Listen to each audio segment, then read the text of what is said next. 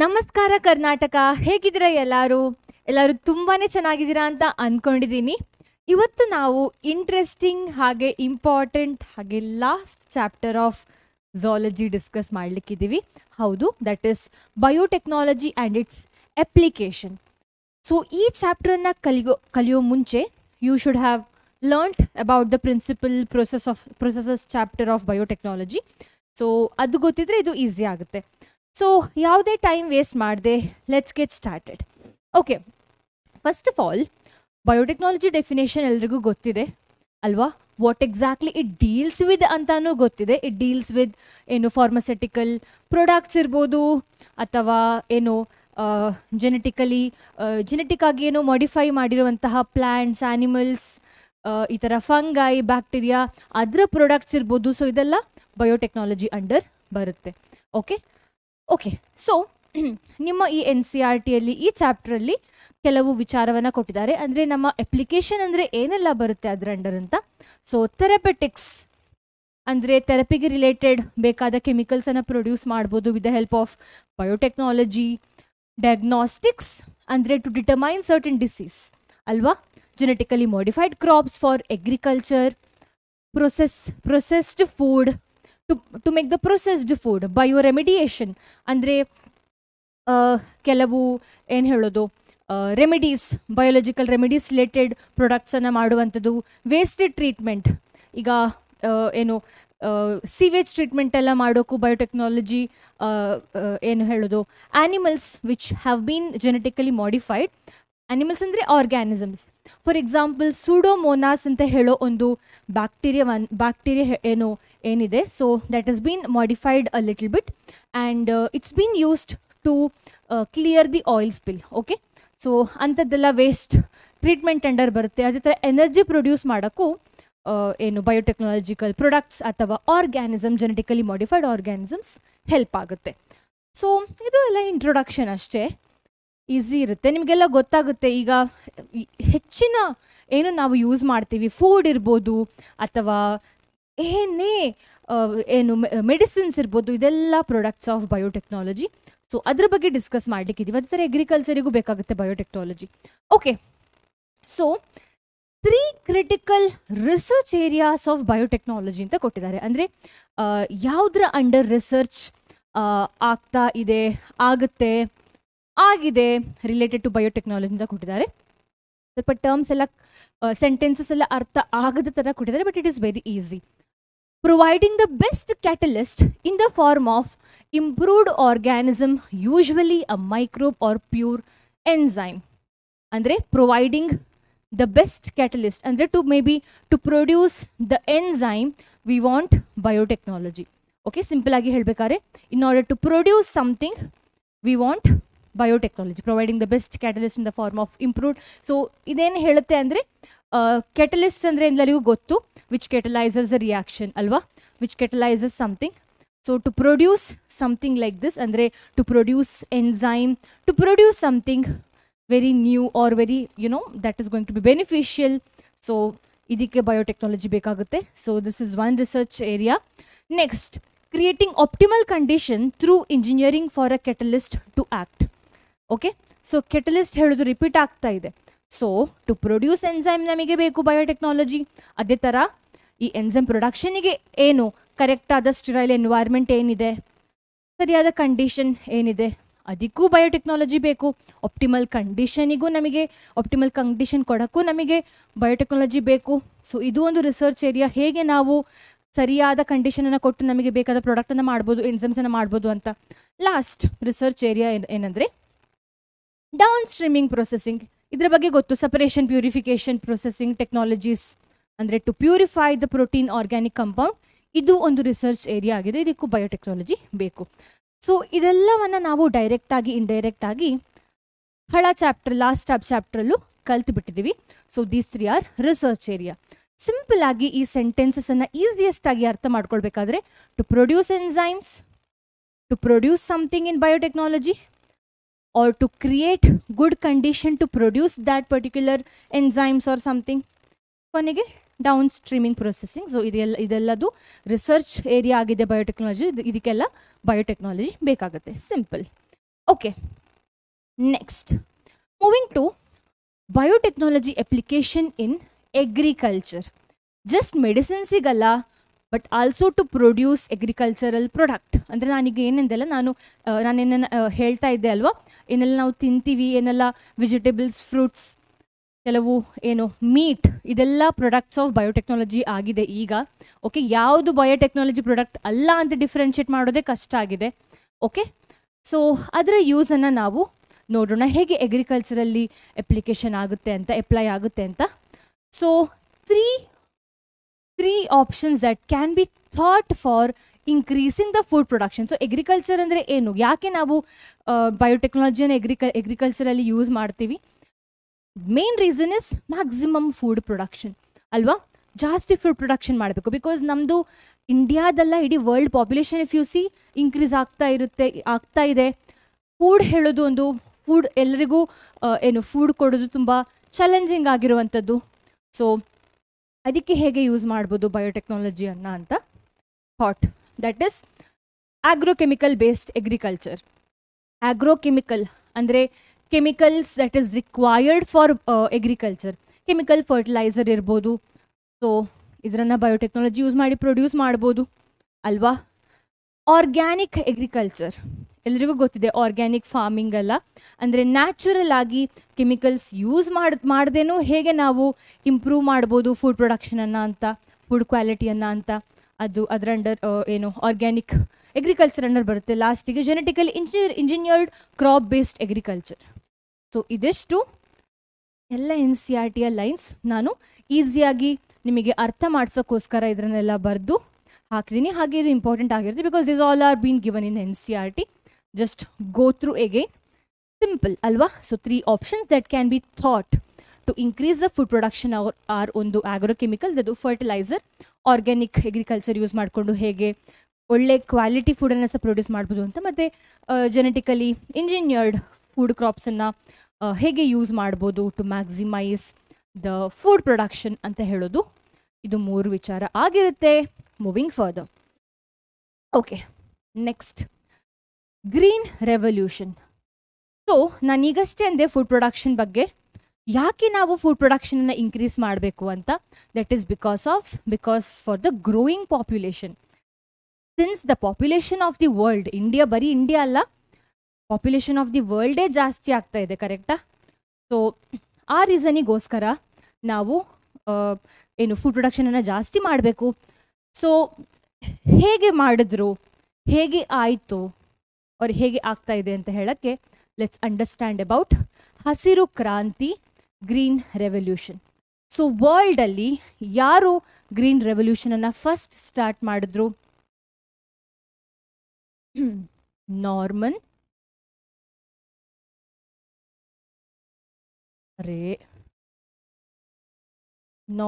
E.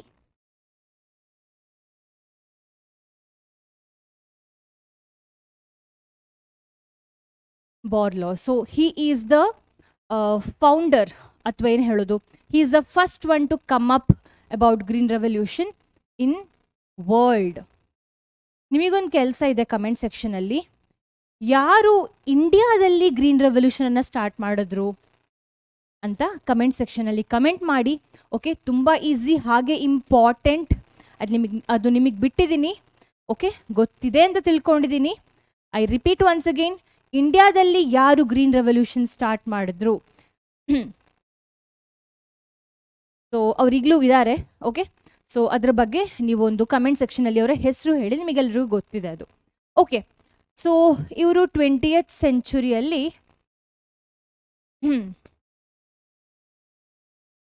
Green revolution start ಮಾಡಿದ್ರು. So ಏನು ಮಾಡಿದ್ರು ಅಂದರೆ, he was with his guidance somehow the food production was tripled. Okay,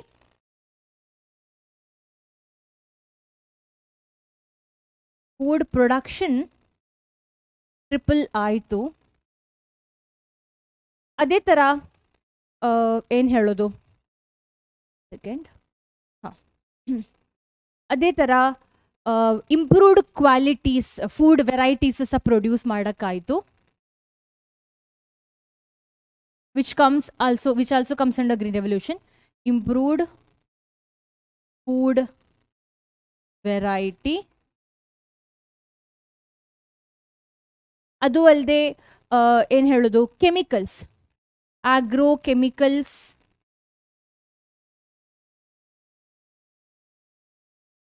main ಆಗಿ chemical fertilisers ಅದು introduce ಆಯಿತು.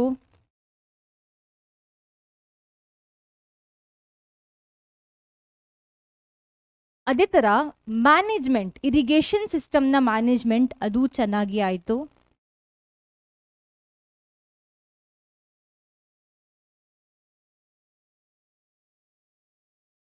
ಸೊ ಇದೆಲ್ಲ ಆಗಬೇಕಾದ್ರೆ ಕೆಲವು ಡ್ರಾಬ್ಯಾಕ್ಸ ಆಯಿತು. ಅಂದರೆ ಏನು ಹೇಳೋದು, ಬರೀ ಒಳ್ಳೆಯದು ಮಾತ್ರ ಇಲ್ಲ ಗ್ರೀನ್ ರೆವಲ್ಯೂಷನಲ್ಲಿ, ಬಿಕಾಸ್ ಆಫ್ ಸರ್ಟೇನ್ ಏನು ಹೇಳೋದು, ಸರ್ಟೇನ್ ಕಾಸ್, ಹೇಗೆ ಫುಡ್ ಪ್ರೊಡಕ್ಷನ್ ಜಾಸ್ತಿ ಆಯಿತು ಅದೇ ಥರ ಸ್ವಲ್ಪ ಪ್ರಾಬ್ಲಮ್ಸ್ ಕ್ರಿಯೇಟ್ ಆಯಿತು. So that is nothing but drawback. So ಏನೆಲ್ಲ ಈ ಡ್ರಾಬ್ಯಾಕ್ಸ್ ಅಂತ ಡಿಸ್ಕಸ್ ಮಾಡೋಣ ಆಫ್ ಗ್ರೀನ್ ರೆವಲ್ಯೂಷನ್. ಸೊ ಹೇಗೆ ಇಂಪಾರ್ಟೆನ್ಸ್ ಇತ್ತು ಅದೇ ಥರ ಡ್ರಾಬ್ಯಾಕ್ಸು ಇತ್ತು for green revolution. So first one is agro chemicals. So chemical fertilisers use ಮಾಡೋದು ಕರೆಕ್ಟು, ಹೌದು. It will increase the food production, correct, ಹೌದು. ಆದರೆ ಏನಿದ್ರು ಈ ಆಗ್ರೋ ಕೆಮಿಕಲ್ಸ್ ಕೆಮಿಕಲ್ ಫರ್ಟಿಲೈಸರ್ಸ್ ಆಗಿತ್ತು. So they are definitely harmful ಅಲ್ವಾ. ದೇ ಕ್ಯಾನ್ ಕಾಸ್ ಪೊಲ್ಯೂಷನ್, ಕರೆಕ್ಟಾ. ಅದೇ ಥರ they did not follow the conventional breeding method. Didn't follow conventional breeding method. Andre they went for crossing and they went for not a normal breeding method. Conventional andre normal, conventional andre normal breeding method. They did not follow that. So they went for the expensive one. So definitely expensive. Our time, during the Green Revolution time, first of all, 20th century andre eshtayitu 1990 ಆ time ಅಲ್ಲ ಆಯಿತು ಅಲ್ವಾ, ಅದರಿಂದ ಇನ್ನೂ ಮುಂಚೆ. So ಫುಡ್ಡಿಗೆ problem ಆಗ್ತಾ ಇತ್ತು ಆ ಟೈಮಲ್ಲಿ. You are going with the expensive breeding method, ಇನ್ನೂ ಪ್ರಾಬ್ಲಮ್ ಅಲ್ವಾ. And they used Indo Mexican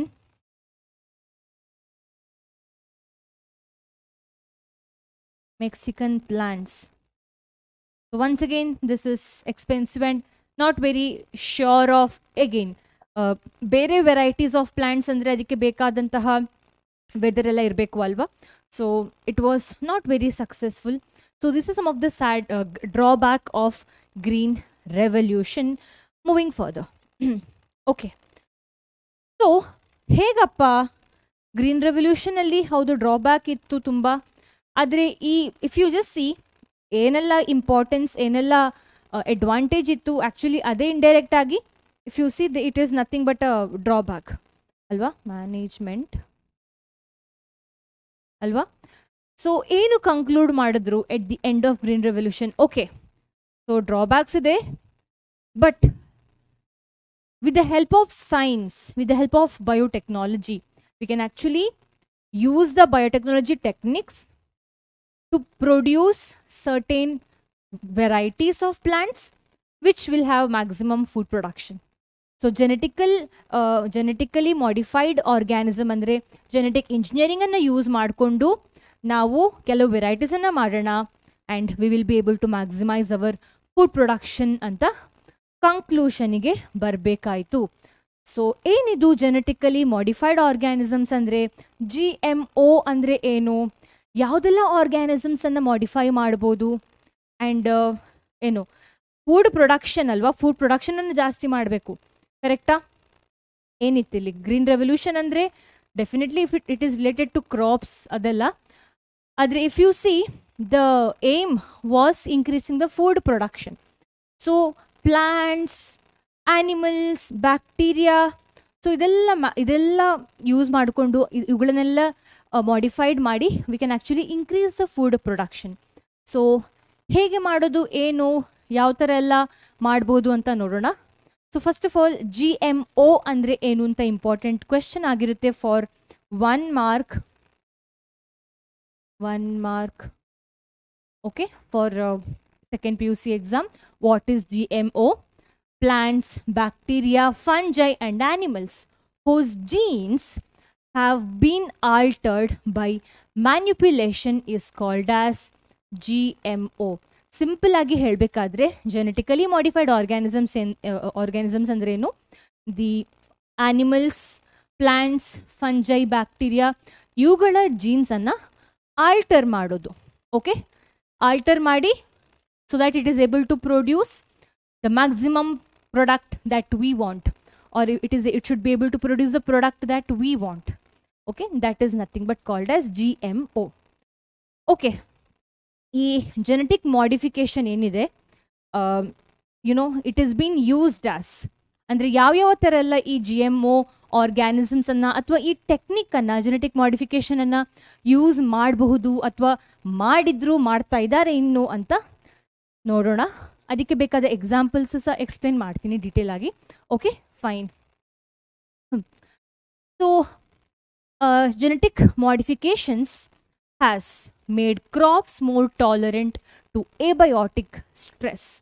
so ಈ ಜೆನೆಟಿಕ್ ಇಂಜಿನಿಯರಿಂಗ್ ಅನ್ನ ಯೂಸ್ ಮಾಡಿಕೊಂಡು ಏನು ಮಾಡ್ಬೋದಂದರೆ you can actually make certain plants tolerant to the ಎಬಯೋಟಿಕ್ stress. For example, ಕೆಲವು ರೈಸ್ ಪ್ಲಾಂಟ್ಸ್ ಎಲ್ಲಿ grow ಆಗೋದು normal ಆಗಿ ಮಲ್ನಾಡ್ ಏರಿಯಾದಲ್ಲೆಲ್ಲ ಗ್ರೋ ಆಗುತ್ತೆ ಅಲ್ವಾ. So which require water, rainy ಸೀಸನಲ್ಲಿ ಜಾಸ್ತಿ ಗ್ರೋ ಆಗುವಂಥದ್ದು. Can we grow rice plants in the coastal area? ಕೋಸ್ಟಲಲ್ಲಿ ಉಪ್ಪು ನೀರನ್ನ ಯೂಸ್ ಮಾಡಿಕೊಂಡು can we grow?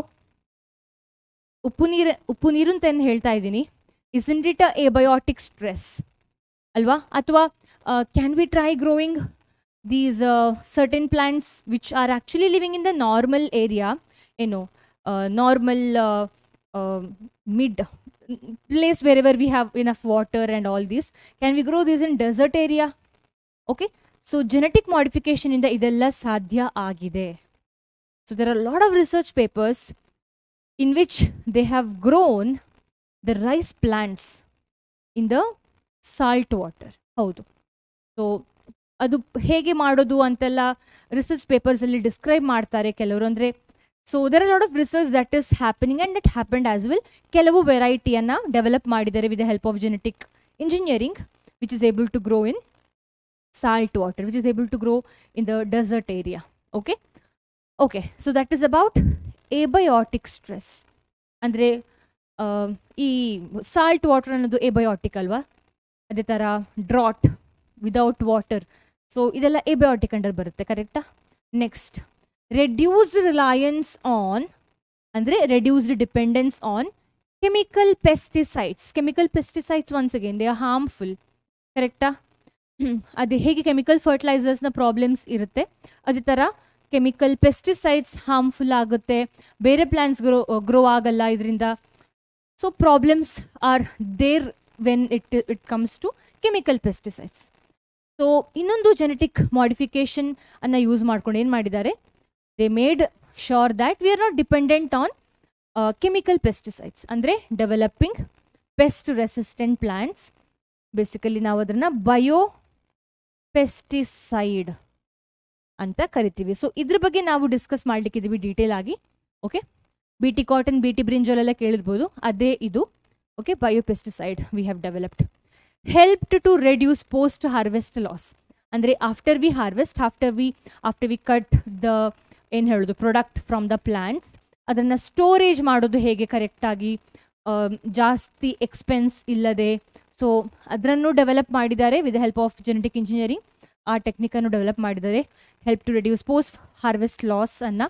Okay, next, increased efficiency of mineral usage by the plants. ಅಂದರೆ ಮಿನರಲ್ ಪ್ಲಾಂಟ್ಸ್ ಏನಿದೆ ಅದು ಜಾಸ್ತಿ ಮಿನರಲ್ ಅನ್ನ ಅದರಷ್ಟಕ್ಕೆ ತಗೊಳ್ಳೋ ಹಾಗೆ ಆ ಥರ ಸಹ ಜೆನೆಟಿಕಲಿ ಮಾಡಿಫೈ ಮಾಡಿದ್ದಾರೆ ಪ್ಲಾಂಟ್ಸ್ ಅನ್ನ. And the last and very interesting discuss ಮಾಡ್ತೀನಿ ಇದ್ರ ಬಗ್ಗೆ, enhanced nutrition value of food. Example golden rice. So ಇದ್ರ ಬಗ್ಗೆನೂ ಹೇಳ್ತೀನಿ, ವೆರಿ ಇಂಟ್ರೆಸ್ಟಿಂಗ್. ಯಾಕೆ ಇದು ಗೋಲ್ಡನ್ ರೈಸ್ ಅಂತ ಅನ್ನೋದು ಇಂಟ್ರೆಸ್ಟಿಂಗ್ ಆಗಿದೆ. ಸೊ ಕೆಲವು ಏನು ಹೇಳೋದು, ನಾರ್ಮಲ್ ಆಗಿ ರೈಸಲ್ಲಿ, ರೈಸ್ ಅಂದರೆ ಏನು ನೆನಪಾಗೋದು, ಕಾರ್ಬೋಹೈಡ್ರೇಟ್ ಅಲ್ವಾ. ಎಲ್ರಿಗೂ ಗೊತ್ತು ವೈಟಮಿನ್ ಎ ಅಂತೂ ರಿಚ್ ಆಗಿ ಇಲ್ಲ normal ರೈಸಲ್ಲಿ. It's not vitamin rich, vitamin A rich food, ಕರೆಕ್ಟಾ? ಸೊ ವೈಟಮಿನ್ ಎಗೆ ನಾವು ಎಲ್ಲಿ ಹೋಗ್ತೀವಿ? ಕ್ಯಾರೆಟಿಗೆ ಹೋಗ್ತೀವಿ, ಕರೆಕ್ಟಾ? ಬೀಟಾ ಕ್ಯಾರೋಟಿನ್ ಅಂತೆಲ್ಲ ಅಂದ್ಕೊಂಡು if I want vitamin A I have to eat lot of carrot. ಆದರೆ ಏನು ಮಾಡಿದ್ದಾರೆ, with the help of genetic modification they had put the carrots gene, ಹೌದು beta carotene, into rice, basmati ರೈಸಿಗೆ ಹಾಕಿ ಅದನ್ನು ವೈಟಮಿನ್ ಎ ರಿಚ್ ಮಾಡಿದ್ದಾರೆ. So this is what has been done in with the help of biotechnology. Okay, ಒಂದು gene ಇನ್ನೊಂದಕ್ಕೆ ಹಾಕುವಂಥದ್ದು. Okay, so ಇದ್ರ ಬಗ್ಗೆ ನಾವು discuss ಮಾಡಲಿಕ್ಕಿದ್ದೀವಿ ಸ್ವಲ್ಪ ಡೀಟೇಲ್ ಆಗಿ. So let's get started with ಬಯೋಪೆಸ್ಟಿಸೈಡ್. ಅಂದರೆ ಹೇಗೆ ಬಯೋಟೆಕ್ನಾಲಜಿ ಟೆಕ್ನಿಕ್ಸನ್ನು ಯೂಸ್ ಮಾಡಿಕೊಂಡು ಹೇಗೆ ಡೆವಲಪ್ ಮಾಡಿದ್ರು ಬಯೋಪೆಸ್ಟಿಸೈಡನ್ನು ಅಂತ ನೋಡೋಣ. Okay, so we will discuss about this first. So there is a bacteria called as bacillus ತುರಿಂಜೆನೆಸಿಸ್. B T ಅಂದರೆ ಯಾವುದು ಇದೆ, ಬಯೋಟೆಕ್ನಾಲಜಿ ಅಲ್ಲ. ಬಿ ಟಿ ಅಂದರೆ ಬಿ ಟಿ ಕಾಟನ್ ಅಂದರೆ ಬಯೋಟೆಕ್ನಾಲಜಿ ಅಲ್ಲ. ಬಿ ಟಿ ಅಂದರೆ bacillus ತುರಿಂಜೆನೆಸಿಸ್. This is commonly called B T. Okay, ಇದನ್ನು use ಮಾಡಿಕೊಂಡು ಹೇಗೆ ಬಯೋಪೆಸ್ಟಿಸೈಡ್ ಮಾಡಿದ್ರು, ಹೇಗೆ ಇನ್ಸೆಕ್ಟ್ ರೆಸಿಸ್ಟೆಂಟ್ ಪ್ಲಾಂಟ್ ಮಾಡಿದ್ರು ಅಂತ ನೋಡೋಣ. ಸೊ ಈ ಬೆಸಿಲಸ್ ತುರಿಂಜೆನೆಸಿಸ್ ಬ್ಯಾಕ್ಟೀರಿಯಾ ಏನಿದೆ, ನಾರ್ಮಲ್ ಬ್ಯಾಕ್ಟೀರಿಯಾನೇ ಇದು, ಆದರೆ they are able to, they actually have a gene called as BT gene that is able to produce a toxin. ಆ ಟಾಕ್ಸಿನಿಗೆ ಏನು ಹೆಸರು? BT toxin crystal ಅಂತ ಹೆಸರು. ಓಕೆ, ನೆನ್ಪಿಟ್ಕೊಳ್ಳಿದ್ರನ್ನ. ಸೊ ಈ ಒಂದು ಪ್ರಾಪರ್ಟಿ, ಬಿ ಟಿಯ ಪ್ರಾಪರ್ಟಿ ಏನಿದೆ, ಇದನ್ನ ಯೂಸ್ ಮಾಡಿಕೊಂಡು B T cotton, B T brinjal, B T corn, rice, tomato, potato, soybean, ಇಷ್ಟು ಪ್ಲಾಂಟ್ಸನ್ನು ಏನು ಡೆವಲಪ್ ಮಾಡಿದ್ದಾರೆ. Okay, very important. B T ಬರೀ ಬಿ ಟಿ ಕಾಟನ್ ಅಲ್ಲ, brinjal, corn, rice, tomato, potato, soybean ಎಲ್ಲ ಇದೆ. ಓಕೆ, ಸೊ ಇನ್ನೊಂದು ವಿಚಾರ ಹೇಳಬೇಕಾ ಬೇಡವಾ ಗೊತ್ತಿಲ್ಲ. ರೀಸೆಂಟಾಗಿ ನಿಮಗೆ ಇದ್ರ ಬಗ್ಗೆ ಗೊತ್ತಿಲ್ಲ ಅಂತಂದರೆ ನ್ಯೂಸಲ್ಲಿ ಒಮ್ಮೆ ಬಂದಿತ್ತು, ಲೈಕ್ ಪ್ರೊಟೆಸ್ಟ್ ಮಾಡುವಂಥದ್ದು, we are not your lab rats ಅಂತ. ಅಂದರೆ ನಾವು ಬಿ ಟಿ ಪ್ರಾಡಕ್ಟ್ ತಿನ್ನಲ್ಲ ಅಂತ. ಓಕೆ, ಕಾರಣ ಬೇರೆ ಬೇರೆ ಇದೆ. So yeah, that's not really important. So bacillus ತುರಿಂಜೆನೆಸಿಸ್ is bacteria, not biotechnology. B T ಅಂದರೆ ಬಯೋಟೆಕ್ನಾಲಜಿ ಅಲ್ಲ. ಮತ್ತು ಏನು ಪ್ರಾಪರ್ಟಿ ಯೂಸ್ ಮಾಡ್ತಾರೆ ಇದ್ರದ್ದು ಅಂದರೆ, they are able to, they have set of jeans that is able to produce A toxin. Okay, ಹಾಂ, ಅದ್ರ ಬಗ್ಗೆನೂ ಹೇಳ್ತೀನಿ. ಈ ಟಾಕ್ಸಿನ್ ಏನಿದೆ, will it be affecting us if we eat? ಅದ್ರ ಬಗ್ಗೆನೂ ಹೇಳ್ತೀನಿ, don't worry. Okay, so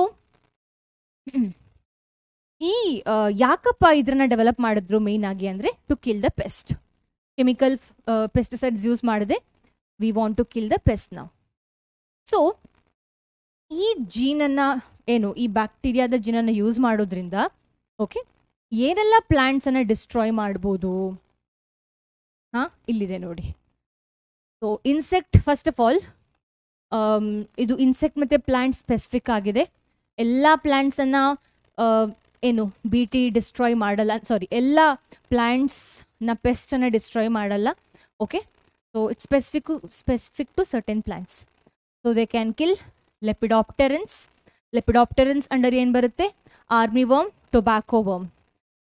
ಕೋಲಿಯಾಪ್ಟೆರನ್ಸ್ R ಕೋಲಿಯಾಪ್ಟೆರಾ beetles ಬರುತ್ತೆ, ಅದನ್ನು ಕಿಲ್ ಮಾಡೋ ಕೆಪಾಸಿಟಿ ಇದೆ ಕ್ರೈಜೀನಿಗೆ, ಅಂದರೆ ಬಿ ಟಿಗೆ. ಓಕೆ, ಡಿಪ್ಟೆರನ್ಸ್ ಆರ್ ಡಿಪ್ಟೆರಾ ಫ್ಲೈಸ್ ಮಾಸ್ಕಿಟೋಸನ್ನು ಸಹ ಡಿಸ್ಟ್ರಾಯ್ ಮಾಡೋ ಕೆಪಾಸಿಟೀಸ್ ಇದೆ. ನಾವು ಇನ್ಸೆಕ್ಟ್ಸ್ ಸಚ್ ಆಸ್ ದೀಸ್ ಇದೆ, ನಾನೀಗ ಏನಂದೆ ಅದೇ, insects such as ಲೆಪಿಡಾಪ್ಟೆರನ್ಸ್, ಡಿಪ್ಟೆರನ್ಸ್, ಕೋಲಿಯಾಪ್ಟೆರನ್ಸ್ R destroyed by the product of bacillus ತುರಿಂಜೆನೆಸಿಸ್. ಅಂದರೆ ಆ ಜೀನೋ ಏನಿದೆ that is able to produce B T toxin, ಅದಕ್ಕೆ ಕ್ರೈಜಿನ್ ಅಂತ ಹೆಸರು. Okay, they are able to produce B T toxin ಅಂತ ಬರಿತೀನಿ ಇಲ್ಲಿ. ಫೈನ್. ಯಾವುದೆಲ್ಲಪ್ಪ ಒಂದೇ ಜೀನ್ಸ ಬರೀ ಕ್ರೈಜಿನೇ ಡಿಸ್ಟ್ರಾಯ್ ಮಾಡುವಂಥದ್ದು. ಕ್ರೈಜಿನಲ್ಲಿ ಪುನಃ ಟೈಪ್ಸ್ ಇದೆ. Okay, CRY 1AC, CRY 2AB, CRY 1AB. So ಇದಿಷ್ಟು ಜೀನ್ಸ್ ನಿಮ್ಮ NCERTಯಲ್ಲಿ ಕೊಟ್ಟಿರುವಂಥದ್ದು. So CRY 1AC, CRY 12AB, it controls cotton ball worms. Okay, cotton ball ವರ್ಮನ್ನು control ಅಂದರೆ ಡಿಸ್ಟ್ರಾಯ್ ಮಾಡುವಂಥ ಕೆಪಾಸಿಟಿ ಇರೋದು ಯಾವ ಜೀನ್ಸಿಗೆ, ಯಾವ jeans of bacillus thuringiensis CRY 1AC, CRY 2AB. ಅದೇ ಥರ CRY 1AB gene, they are able to destroy corn borers. Okay. So if you just see in this image, ಇದು cotton, normal adult ಏನು cotton, ಸರಿಯಾಗಿ ಇರೋಂಥ cotton. ಇದು ಬಡ್ಡಲ್ಲೇ destroy ಆಗಿದೆ. ಅಂದರೆ ball worms ಏನು ಮಾಡಿದೆ, cotton ball worms, it has destroyed by making the force. So ಈ ಥರ ಆದರೆ ಏನಾಗುತ್ತೆ, ಈಗ ಬಡ್ಡಾಗಿ ಮತ್ತೆ ಓಪನ್ ಆಗಬೇಕಲ್ವಾ ಕಾಟನ್ ಅನ್ನು ರಿಲೀಸ್ ಮಾಡೋಕ್ಕೆ. ಸೊ ಇಲ್ಲೇ ಡಿಸ್ಟ್ರಾಯ್ ಆಗಿರೋ ಕಾರಣ ಕಾಟನ್ ಸರಿಯಾಗಿ ಇರಲ್ಲ. Okay, so that's why we are using the jeans of bacillus thuringiensis. ನಾವು ಈ ಜೀನ್ಸನ್ನು ಆ್ಯಕ್ಚುಲಿ ಪ್ಲ್ಯಾಂಟ್ಸಿಗೆ ಕೊಡ್ತಿದ್ರೆ ಏನಾಗ್ತಿತ್ತು, ಈ ಕ್ರೈ ಜೀನ್ಸ್ ಏನಿದೆ, ಓಕೆ, ಇದನ್ನು ನಾವು ಈ ಕಾಟನ್ ಪ್ಲ್ಯಾಂಟಿಗೆ ಕೊಡ್ತಿದ್ರೆ ಏನಾಗ್ತಿತ್ತು, ಈ BT ಟಾಕ್ಸಿನ್ ಪ್ರೊಡ್ಯೂಸ್ ಆಗಿ ಬಾಲ್ವರ್ಮ್ ಏನು ತಿನ್ನಕ್ಕೆ ಬರುತ್ತೆ ಅದು ಸಾಯ್ದಿತ್ತು. It wouldn't have able to survive. ಒಂದೆರಡು ಒಂದೆರಡು ಬಡ್ಡನ್ನು ತಿಂದು ಮತ್ತೆ ಬೇರೆ ಎಲ್ಲ ಸರಿ ಇರ್ತಾ ಇತ್ತು. ಕರೆಕ್ಟಾ? ಸೊ ಹೇಗೆ ಮಾಡೋದು, ನಾವು ಹೇಗೆ ಈ ಜೀನ್ಸನ್ನು ಕಾಟನಿಗೆ ಹಾಕೋದು, ಹೇಗೆ ಈ ಪ್ಲ್ಯಾಂಟನ್ನು ಪೆಸ್ಟ್ ರೆಸಿಸ್ಟೆಂಟ್ ಆಗಿ ಮಾಡೋದು ಅಂತ ಅರ್ಥ ಮಾಡ್ಕೊಳ್ಳೋಣ. ಅದರ ಮುಂಚೆ ಹೇಗೆ ಈ ಕ್ರೈ ಜೀನ್ ಟಾಕ್ಸಿನನ್ನು ಪ್ರೊಡ್ಯೂಸ್ ಮಾಡಿ ಇನ್ಸೆಕ್ಟನ್ನು ಕೊಲ್ಲಬಹುದು ಅಂತ ನೋಡೋಣ, ಡಿಸ್ಟ್ರಾಯ್ ಮಾಡ್ಬೋದು ಅಂತ ನೋಡೋಣ. ಸೊ ಕ್ರೈ ಜೀನ್ ಟೈಪ್ಸ್ ಎಲ್ಲರಿಗೂ ಗೊತ್ತಿದೆ. ಯಾವುದು ಬಾಲ್ ವರ್ಮ್ ಅನ್ನು ಡಿಸ್ಟ್ರಾಯ್ ಮಾಡುತ್ತೆ, ಯಾವುದು ಕಾರ್ನ್ ಬೋರರನ್ನು ಡಿಸ್ಟ್ರಾಯ್ ಮಾಡುತ್ತೆ ಅಂತ ಗೊತ್ತಿರಬೇಕು, ಇಂಪಾರ್ಟೆಂಟ್. ಸೊ ಈ CRY gene when they are expressing, ಅವರು BT ಟಾಕ್ಸಿನ್ನ ಡೈರೆಕ್ಟಾಗಿ ಕೊಡಲ್ಲ, they produce the toxin called ಪ್ರೋಟಾಕ್ಸಿನ್. Okay, ಅಂದರೆ inactive form of toxin. So ಈ ಟಾಕ್ಸಿನ್ ಏನಿದೆ ಇದು ಆಲ್ಕಲೈನ್ pH ಈ ಪ್ರೋಟಾಕ್ಸಿನಿಗೆ ಸಿಕ್ಕಿದ್ರೆ, okay, then they will be activated into endotoxin, ಅಂದರೆ ಆಕ್ಟಿವ್ ಟಾಕ್ಸಿನ್.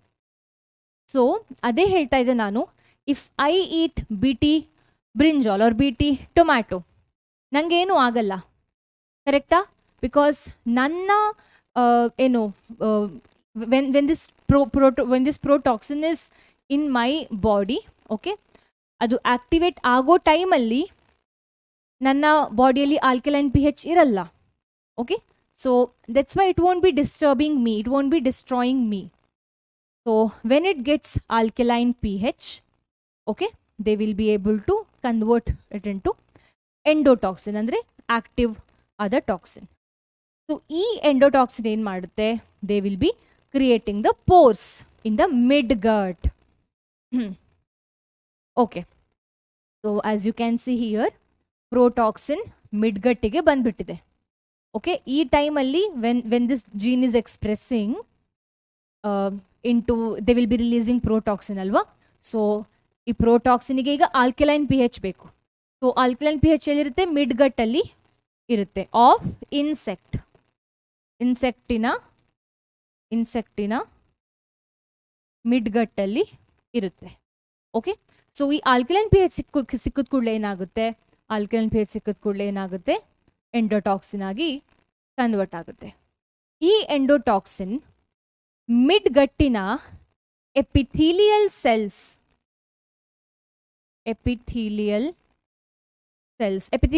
ಅಂದ್ರೇನು?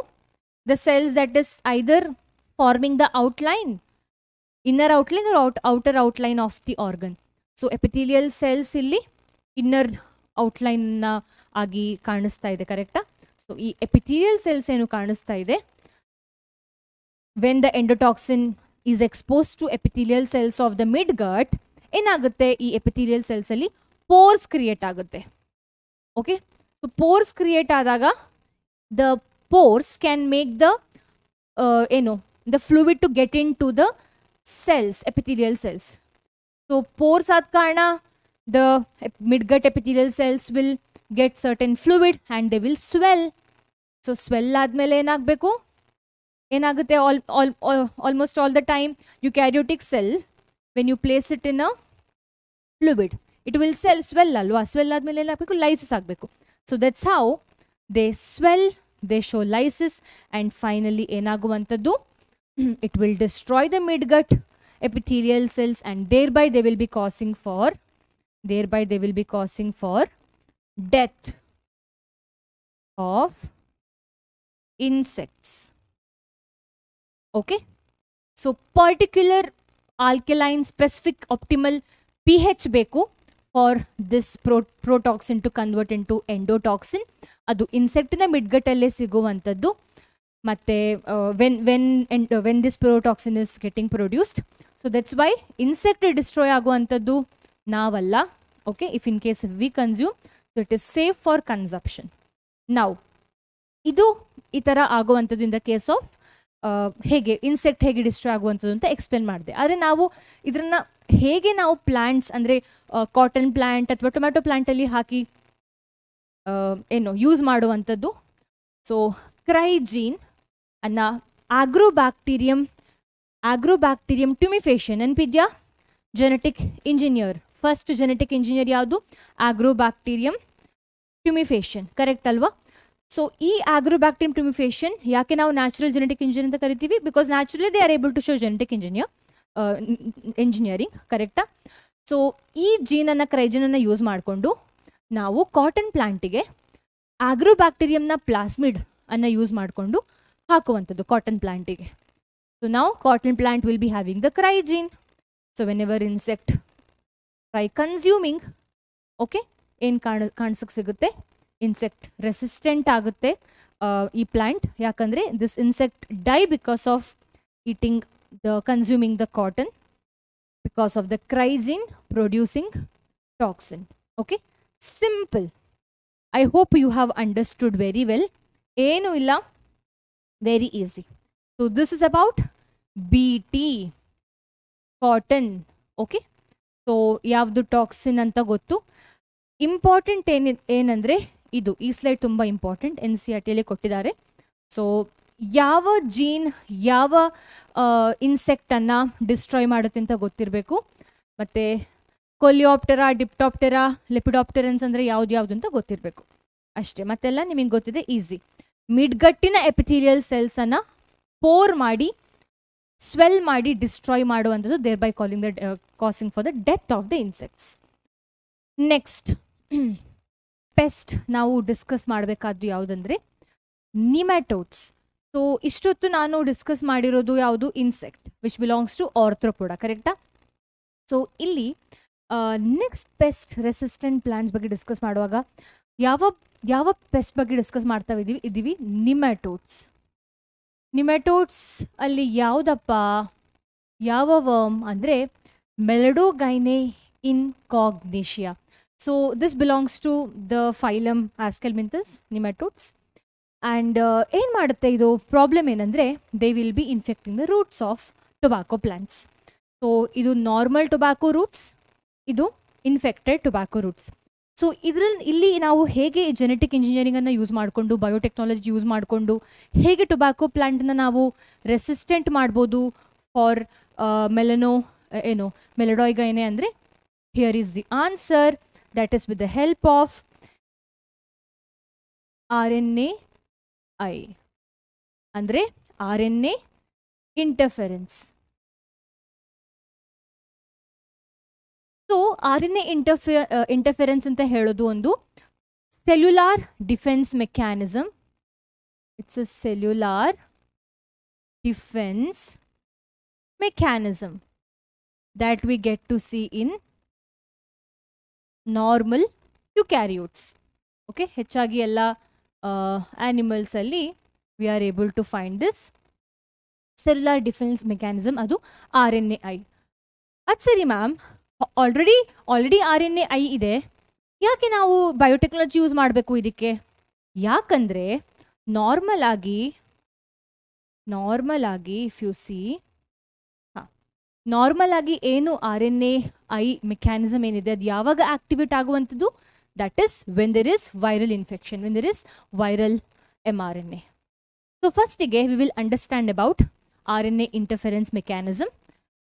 ಸೊ ಎಲ್ರಿಗೂ ಗೊತ್ತು ಸೆಂಟ್ರಲ್ ಡೋಗ್ಮಾದ ಬಗ್ಗೆ, DNA ಕಾಪಿ ಆಗೋದು ರೆಪ್ಲಿಕೇಶನಿಂದ. ಸೊ ಈ ಕಾಪಿ ಆಗಿರೋ DNA mRNA ಪ್ರೊಡ್ಯೂಸ್ ಮಾಡಬೇಕು. ಹೇಗೆ ಪ್ರೊಡ್ಯೂಸ್ ಮಾಡುವಂಥದ್ದು? ಡಬಲ್ ಸ್ಟ್ಯಾಂಡರ್ಡ್ DNA ಅಲ್ಲಿ 2 DNA ಏನಿರುತ್ತೆ ಈ ಥರ ಅಲ್ವಾ? So DNA will be copied, ಕರೆಕ್ಟಾ? This is called as replication. ಈ DNA ಡಬಲ್ ಸ್ಟ್ಯಾಂಡರ್ಡ್ DNA ಅಲ್ಲಿ ಒಂದು strand is been use to produce mRNA, messenger RNA, ಅಂದರೆ which will have a message to produce a protein. Okay, ಈ protein ಪ್ರೊಡಕ್ಷನಿಗೆ ಏನಂತ ಹೆಸರು? Translation ಅಂತ ಹೆಸರು. DNA ಟು RNAಗೆ ಏನು ಹೆಸರು? ಇದು DNA ಟ್ರಾನ್ಸ್ಕ್ರಿಪ್ಷನ್ ಅಂತ ಹೆಸರು, ಕರೆಕ್ಟಾ? ರೆಪ್ಲಿಕೇಶನ್, ಟ್ರಾನ್ಸ್ಕ್ರಿಪ್ಷನ್, ಟ್ರಾನ್ಸ್ಲೇಷನ್ ಎಲ್ರಿಗೂ ಗೊತ್ತಿದೆ. ಓಕೆ, ಸೊ ಏನಾಗುತ್ತೆ ಅಂದರೆ ನಾರ್ಮಲ್ ಆಗಿ ಸೆಲ್ಸಲ್ಲಿ DNA ಇರುತ್ತೆ, ಯುಕ್ಯಾರಿಯೋಟಿಕ್ ಸೆಲ್ಸಲ್ಲಿ DNA ಇರುತ್ತೆ, ನ್ಯೂಕ್ಲಿಯಸ್ ಒಳಗಡೆ ಇರುತ್ತೆ, ಕರೆಕ್ಟಾ? ಸೊ DNA ರೆಪ್ಲಿಕೇಶನ್ ಆಗಿ RNA ಪ್ರೊಡ್ಯೂಸ್ ಆಗುತ್ತೆ, ಆ RNA ಹೊರಗಡೆ ಬರುತ್ತೆ, ಕರೆಕ್ಟಾ? The come out of the nucleus. And ಎಲ್ಲಿ ನಾವು ಟ್ರಾನ್ಸ್ಲೇಷನ್ ನೋಡುವಂಥದ್ದು ನಾರ್ಮಲ್ ಆಗಿ eukaryotic ಸೆಲ್ಸಲ್ಲಿ? In the cytoplasm. So ಅದೇ ಆಗ್ತಾ ಇರೋದು. ಸೊ ಈ ಗ್ರೀನ್ ಕಲರ್ mRNA ನಾನೇನು ಸ್ಟ್ಯಾಂಡ್ ಮಾಡಿದ್ದೀನಿ, this is nothing but mRNA that is been produced from the double standard DNA.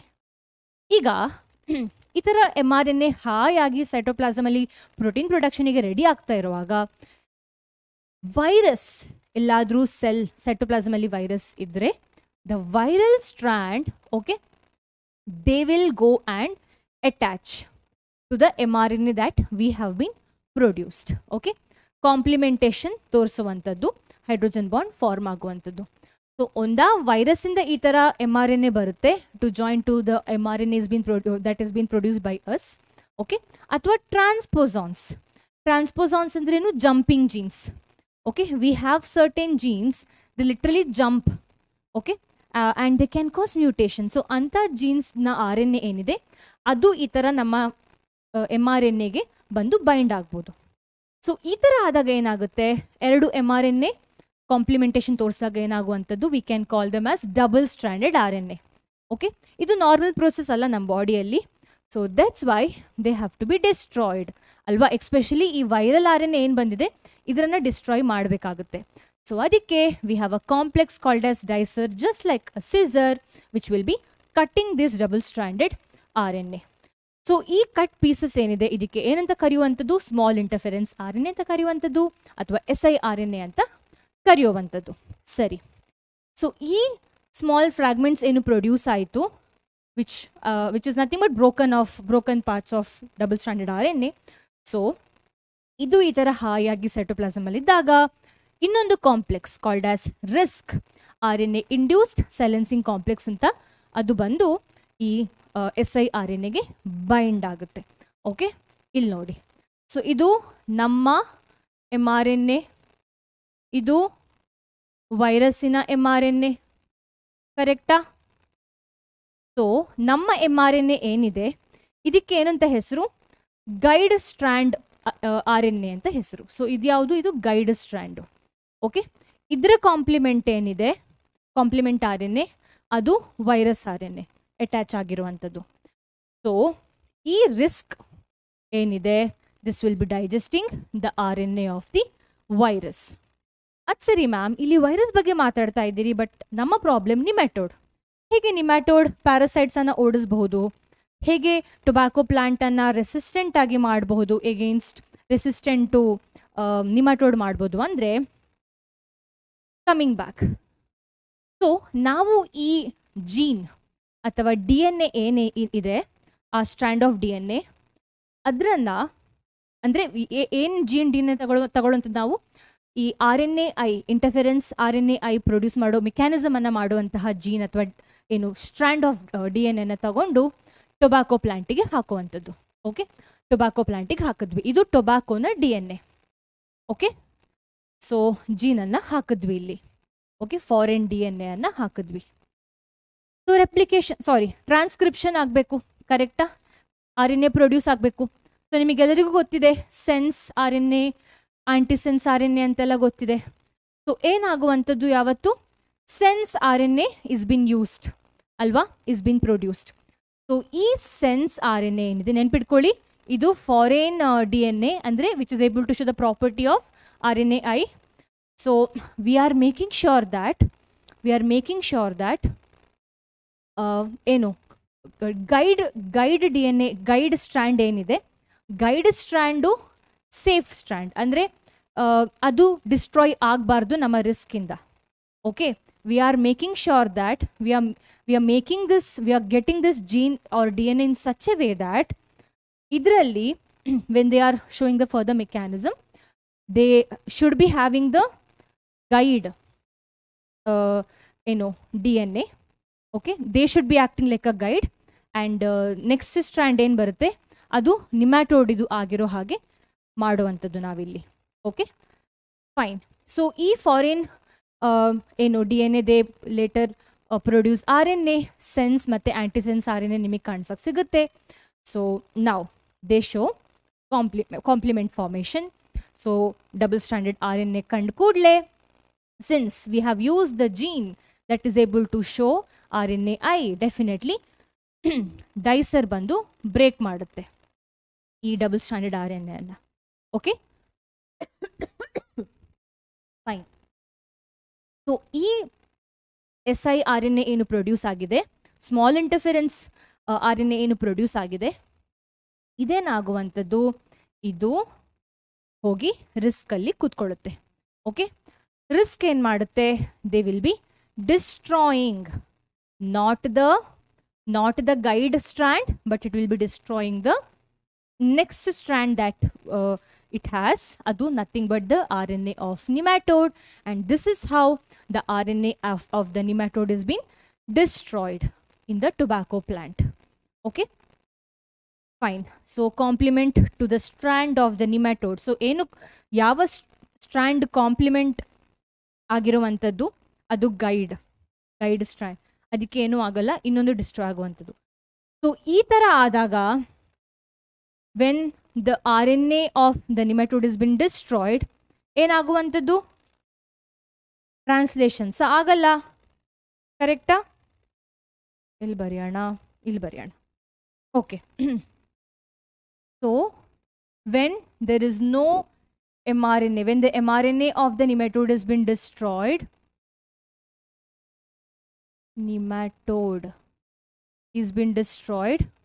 even the translation is also stopped, andre protein production agalla in the in the nematode. So nematode alli protein production agalla andre translation agalla, mRNA destroy aitu anta admele enagutte, it will be the nematode itself will be destroyed. So this is how we are able to see the pest resistance in tobacco by inserting the gene or DNA that is able to show RNAi mechanism. Itara ಮಾಡಿ ಏನು RNA of the nematode has been destroyed so that we can destroy the nematode. Easy. Fine. Moving further. Okay. So ನಾವು genetic modification ಬಗ್ಗೆ discuss ಮಾಡಿದಾಗ we also saw that we can also increase the nutrition level, okay, or I can say nutrition quality ಅನ್ನ increase ಮಾಡ್ಬೋದು plants ಅಲ್ಲಿ ಅಂತ ತಿಳ್ಕೊಂಡ್ವಿ.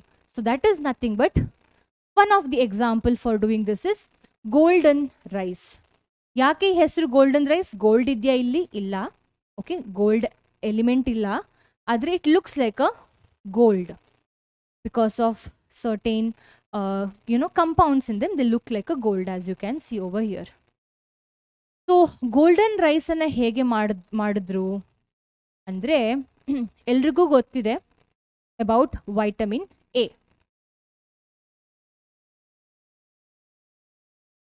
ಈ vitamin A ಅಂದ್ರೆ that is able to prevent night blindness.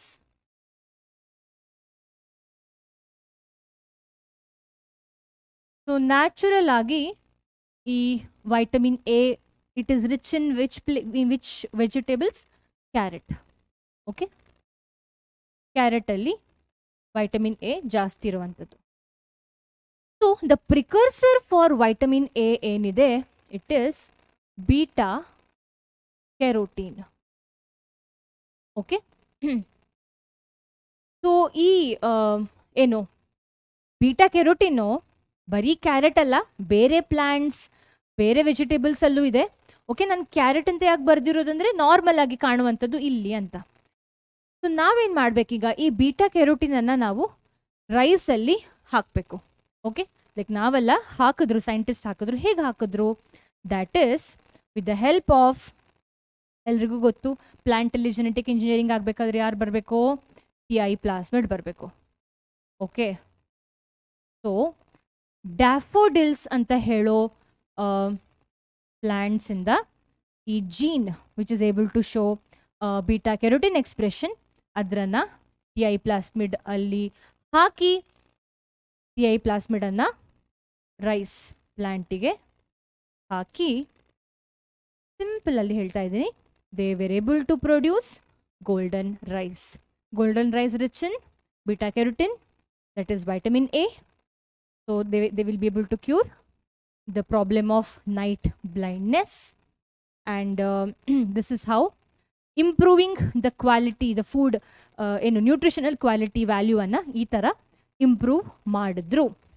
Okay, ಇದು NCERT ಅಲ್ಲಿ detail ಆಗಿ ಇಲ್ಲ, ಸೊ ಅದಕ್ಕೆ ಈ ಥರ ಕೊಟ್ಟೆ. ಮುಂಚೆ ಕೊಡ್ತಾ ಇದ್ರು, ಮುಂಚೆ KCET ಅಲ್ಲಿ ಎಲ್ಲ ಬರ್ತಾ ಇತ್ತು question, so that's why just explained about it. Next,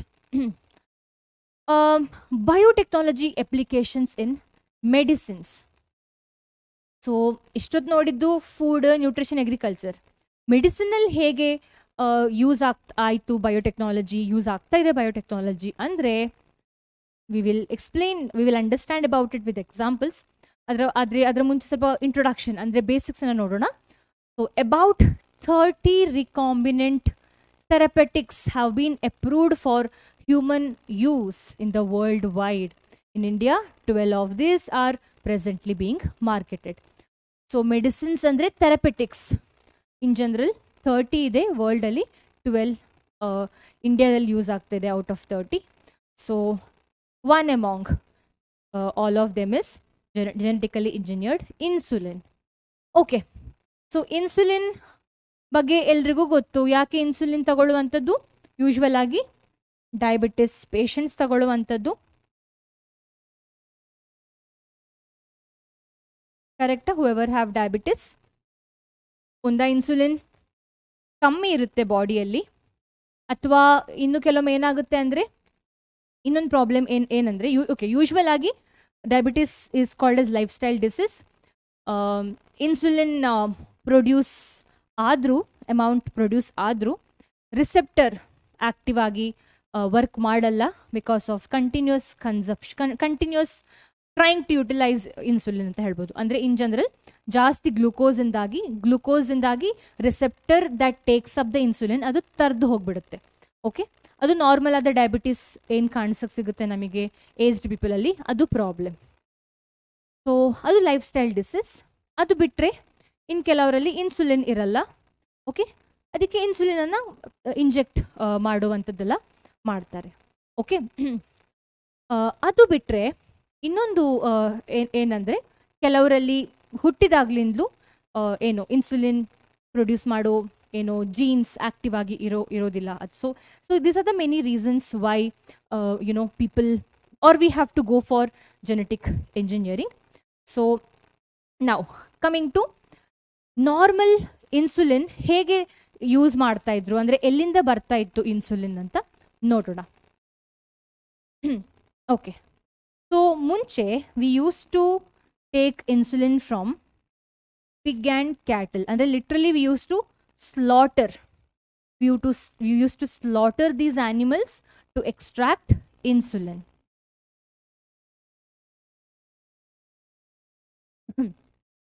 Okay, so ಈ ಥರ ನಾವು ಬೇರೆ ಆ್ಯನಿಮಲ್ಸಿಂದ ಇನ್ಸುಲಿನನ್ನು ಎಕ್ಸ್ಟ್ರಾಕ್ಟ್ ಮಾಡಿ ತಗೊಳ್ತಾ ಇದ್ದೀವಿ ಅಂತ ತಿಳ್ಕೊಳ್ಳಿ, ಈಗಲೂ ತಗೊಳ್ತಾ ಇದ್ದೀವಿ ಅಂತ ತಿಳ್ಕೊಳ್ಳಿ. Do you think our body will be fine to take insulin from pig and cattle? ನಿಮಗೇನು ಪ್ರಾಬ್ಲಮ್ ಇಲ್ಲ ಅಂತಾದರೂ ಬಾಡಿಗೆ ಪ್ರಾಬ್ಲಮ್ ಇರುತ್ತೆ ಅಲ್ವಾ? ಏನು problem ma'am? Allergy. We can show allergic reactions. Okay, so ಇನ್ಸುಲಿನನ್ನು ನಾವು ಏನು ಈ ಥರ ಸೋರ್ಸಸ್ಸಿಂದ ತಗೊಳ್ಳೋದು ಸೇಫ್ ಅಲ್ಲ. ಸೊ ಸೈಂಟಿಸ್ಟ್ ರಿಯಲೈಸ್ಡ್, ಹೌದು ಡಯಾಬಿಟೀಸ್ ಇದೆ, ಜನರಲ್ಲಿ ಬೇರೆ ಬೇರೆ ಥರದ ಡಯಾಬಿಟೀಸ್ ಇದೆ, ಹೌದು ಅದಕ್ಕೆಲ್ಲ ಏನು ಬೇಕು? ಇನ್ಸುಲಿನ್ನೇ ಬೇಕು.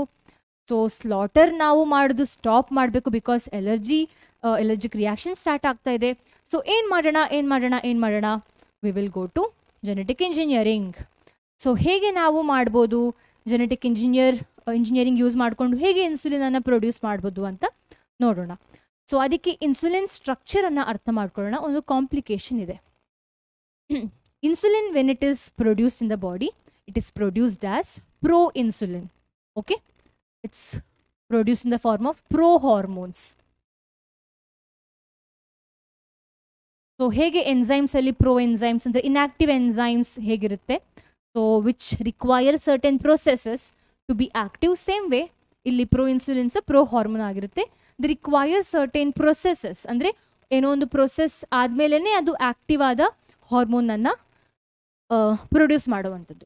ಸೊ ಏನಪ್ಪ ಈ ಪ್ರೋ ಹಾರ್ಮೋನ್ನ ಪ್ರಾಬ್ಲಮ್ ಏನಂದರೆ, ಪ್ರೋ ಇನ್ಸುಲಿನ್ನ ಪ್ರಾಬ್ಲಮ್ ಏನಂದರೆ, ಇನ್ಸುಲಿನಲ್ಲಿ ಮೇಯ್ನ್ ಆಗಿ ಏನಿರುವಂಥದ್ದು, insulin is nothing but a protein. So it is nothing but polypeptide.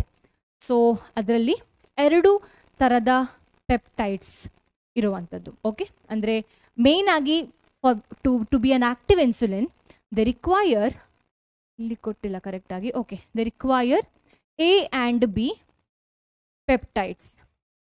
A and B ಪೆಪ್ಟೈಡ್ಸ್. Peptide spelling ಏನೋ ಇದೆ, ಪೆಪ್ಟೈಡ್.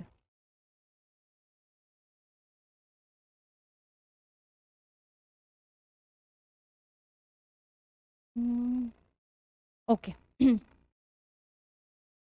ಆದರೆ ಇಲ್ಲಿ ನೀವು ನೋಡಿದ್ರೆ ಎ ಮತ್ತು ಬಿ ಜೊತೆ ಇನ್ನೊಂದೇನೋ ಇದೆ, that is nothing but C peptide. Okay, so A B ಜೊತೆ ಸಿನೂ ಇದೆ. ಸೊ ನಾರ್ಮಲ್ ಆಗಿ ಬಾಡಿಯಲ್ಲಿ ಇನ್ಸುಲಿನ್ ಪ್ರೊಡ್ಯೂಸ್ ಆದಾಗ ಈ ಥರ ಎ ಬಿ ಪೆಪ್ಟೈಡ್ ನಡುವೆ ಸಿ ಪೆಪ್ಟೈಡ್ ಸಹ ಜಾಯಿಂಟ್ ಆಗಿ ಇರುತ್ತೆ. ಕರೆಕ್ಟಾ? So it is actually not good to have a gene that is having this instead of, ಅಂದರೆ ಈ ಥರ ಪ್ರೋ ಇನ್ಸುಲಿನ್ನ ತಗೊಳ್ಳೋ ಬದಲು ಇನ್ಸುಲಿನ್ ತಗೊಳ್ಳೋದೇ ಒಳ್ಳೆಯದು ಅಲ್ವಾ? ಸೊ ಅದಕ್ಕೆ ಏನು ಮಾಡಿದ್ರಂದರೆ ಇನ್ 1983, ಓಕೆ, 1983 ಒಂದು American company they prepared 2 DNA sequences corresponding to A and B chain. Okay, so normal ಇನ್ಸುಲಿನ್ನಲ್ಲಿ A B ಜೊತೆ ಸಿನೂ ಇರುತ್ತೆ. ಅದಲ್ಲದೆ ಇಫ್ ಯು ಸಿ ಕೇರ್ಫುಲಿ ಈ ಥರ ಸಲ್ಫೈಡ್ ಬಾಂಡು ಇದೆ ನೋಡಿ ಬಿಟ್ವೀನ್ ಎ ಆ್ಯಂಡ್ ಬಿ. ಕರೆಕ್ಟಾ? ಸೊ ಈ ಕಂಪೆನಿ ಏನು ಮಾಡ್ತು, ಎಲಿ ಲಿಲ್ಲಿ ಅಂತ ಹೇಳೋ ಒಂದು American company, they produced 2 DNA sequence. They are able to produce A and B chains of human insulin, and they introduced, and it was later introduced into plasmids of E. coli to produce insulin chain. So ಈ ಥರ insulin ಚೈನನ್ನು ಪ್ಲಾಸ್ಮಿಡನ್ನು use ಮಾಡಿಕೊಂಡು ಈಕೋಲೈಗೆ ಹಾಕಿ E. coli ಈ ಥರ insulin ಚೈನನ್ನು produce ಮಾಡೋ ಹಾಗೆ ಮಾಡಿದ್ರು. So ಈ ಥರ ಎ ಆ್ಯಂಡ್ ಬಿ ಚೈನನ್ನು ಪ್ರೊಡ್ಯೂಸ್ ಮಾಡಿ ನಂತರ ಎಕ್ಸ್ಟ್ರಾಕ್ಟ್ ಮಾಡಿ, ಓಕೆ, ಸೊ ಪ್ಲಾಸ್ಮಿಡ್ ಮತ್ತು ಪ್ಲಾಸ್ಮಿಡ್ ಆಫ್ ಈಕೋಲೈನ ಹೇಗೆ ಯೂಸ್ ಮಾಡ್ತಾರೆ to produce A and B chain. So ಆ ಎ ಆ್ಯಂಡ್ ಬಿ ಚೈನ್ ಏನು ಪ್ರೊಡ್ಯೂಸ್ ಆಗಿದೆ ಅದನ್ನು ಎಕ್ಸ್ಟ್ರಾಕ್ಟ್ ಮಾಡಿ ಡೈಸಲ್ಫೈಡ್ ಬಾಂಡನ್ನು ಕೊಟ್ಟು ನಂತರ it is been used as a human insulin. Because just A ಮತ್ತು ಬಿ ಚೈನ್ ಇದ್ದರೆ ಸಾಲದು, we also bond the bonds between them. ಕರೆಕ್ಟಾ? ಸೊ ಇದು ಆಕ್ಟಿವ್ ಇನ್ಸುಲಿನ್ ಅಲ್ವಾ, ಹಾರ್ಮೋನ್ ಇನ್ಸುಲಿನ್ ಅಲ್ವಾ, ಇದು ಪ್ರೋ ಹಾರ್ಮೋನ್, ಪ್ರೋ ಇನ್ಸುಲಿನ್. ಕರೆಕ್ಟಾ? So this is how with the help of genetic engineering ಇನ್ಸುಲಿನನ್ನು produce ಮಾಡಿದ್ರು. Next going to the ಬಯೋಟೆಕ್ನಾಲಜಿಕಲ್ application in medicine, second application ಅಂತ ಹೇಳ್ಬೋದು, that is gene therapy.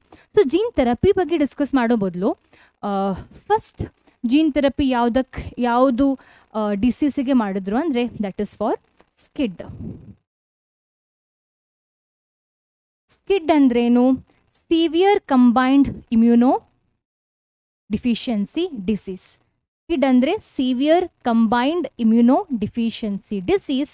So ಈ skid, ಈ ಡಿಸೀಸಲ್ಲಿ ಏನಾಗುವಂಥದ್ದು, ಈ ಡಿಸೀಸಲ್ಲಿ ಒಂದು gene called as ADA gene which is supposed to produce adenosine deaminase, ಇದು absent ಆಗಿರುವಂಥದ್ದು. Okay, so ಈ ಜೀನ್ ಆಬ್ಸೆಂಟ್ ಆಗಿರೋ ಕಾರಣ ಏನಾಗುತ್ತೆ, ಎನ್ಸೈಮ್ ಎಡಿನೋಸಿನ್ ಡಿಅಮೈನೇಸ್ ಡಿಫಿಷಿಯಂಟ್ ಆಗಿರುತ್ತೆ. ಓಕೆ, ಸೊ ADA ಜೀನ್ ಆಬ್ಸೆನ್ಸಿಂದ ಈ ಏನು ಪ್ರೋಟೀನ್, ಈ ಎನ್ಸೈಮ್ ಏನಿರುತ್ತೆ ಇದು ಆಬ್ಸೆನ್ಸ್ ಆಗಿರೋ ಕಾರಣ it will effect the immunity. That's why the name of the disease severe combined immunodeficiency. So they will affect the immune system is affected because of SCID. So first gene therapy ಮಾಡಿರೋದು 4-year-old girl ಅಲ್ಲಿ in 1990 NCERT ಅಲ್ಲಿ ಕೊಟ್ಟಿದೆ. So as it was severe combined immunodeficiency and it was a genetic disease, ಬರ್ತಲ್ಲೇ ಈ ಥರ disease ಇರುವಂಥದ್ದು. And ಅವರಿಗೆ ಜಾಸ್ತಿ ಏನು ಎನ್ವೈರ್ಮೆಂಟ್ ಎಕ್ಸ್ಪೋಸ್ ಕೊಡಬಾರ್ದು, ಬಿಕಾಸ್ ಡಿಫಿಷಿಯನ್ಸಿ ಆಫ್ ಇಮ್ಯುನಿಟಿ ಇರುವಂಥದ್ದು ಅಲ್ವಾ. So if they are expose to pathogen they get the disease and they are not able to overcome the disease, cure ಆಗಲ್ಲ ಡಿಸೀಸ್. ಸೊ ಬಬಲಲ್ಲಿ ಇಡ್ತಾ ಇದ್ರು. So they were also called as bubble baby. ಕಾಣಿಸ್ತಾ ಇದೆಯಾ bubble baby. So skid ಬಗ್ಗೆ ಒಂದು ಹಾಲಿವುಡಲ್ಲಿ ಒಂದು ಮೂವಿನೂ ಇದೆ. Okay, I had watched in my childhood. ಈಗ ಹೆಸರು ಮರ್ತೋಗಿದೆ ಏನು ಅಂತ. ಸೊ ಅದರಲ್ಲಿ ಹೀರೋಯಿನ್ನಿಗೆ ಸ್ಕಿಡ್. ಓಕೆ, ಈ ಸ್ಕಿಡ್ಡನ್ನು ಜೀನ್ ಥೆರಪಿಗೂ ಮುಂಚೆ ಬೇರೆ ಬೇರೆ ಥರ ಕ್ಯೂರ್ ಮಾಡಲಿಕ್ಕೆ ಟ್ರೈ ಮಾಡ್ತಾ ಇದ್ರು. ಓಕೆ, ಸೊ ಯಾವುದೆಲ್ಲ ಮೆಥಡಿಂದ ಕ್ಯೂರ್ ಆಗಬಹುದಾಗಿತ್ತು ಅಂದರೆ bone marrow,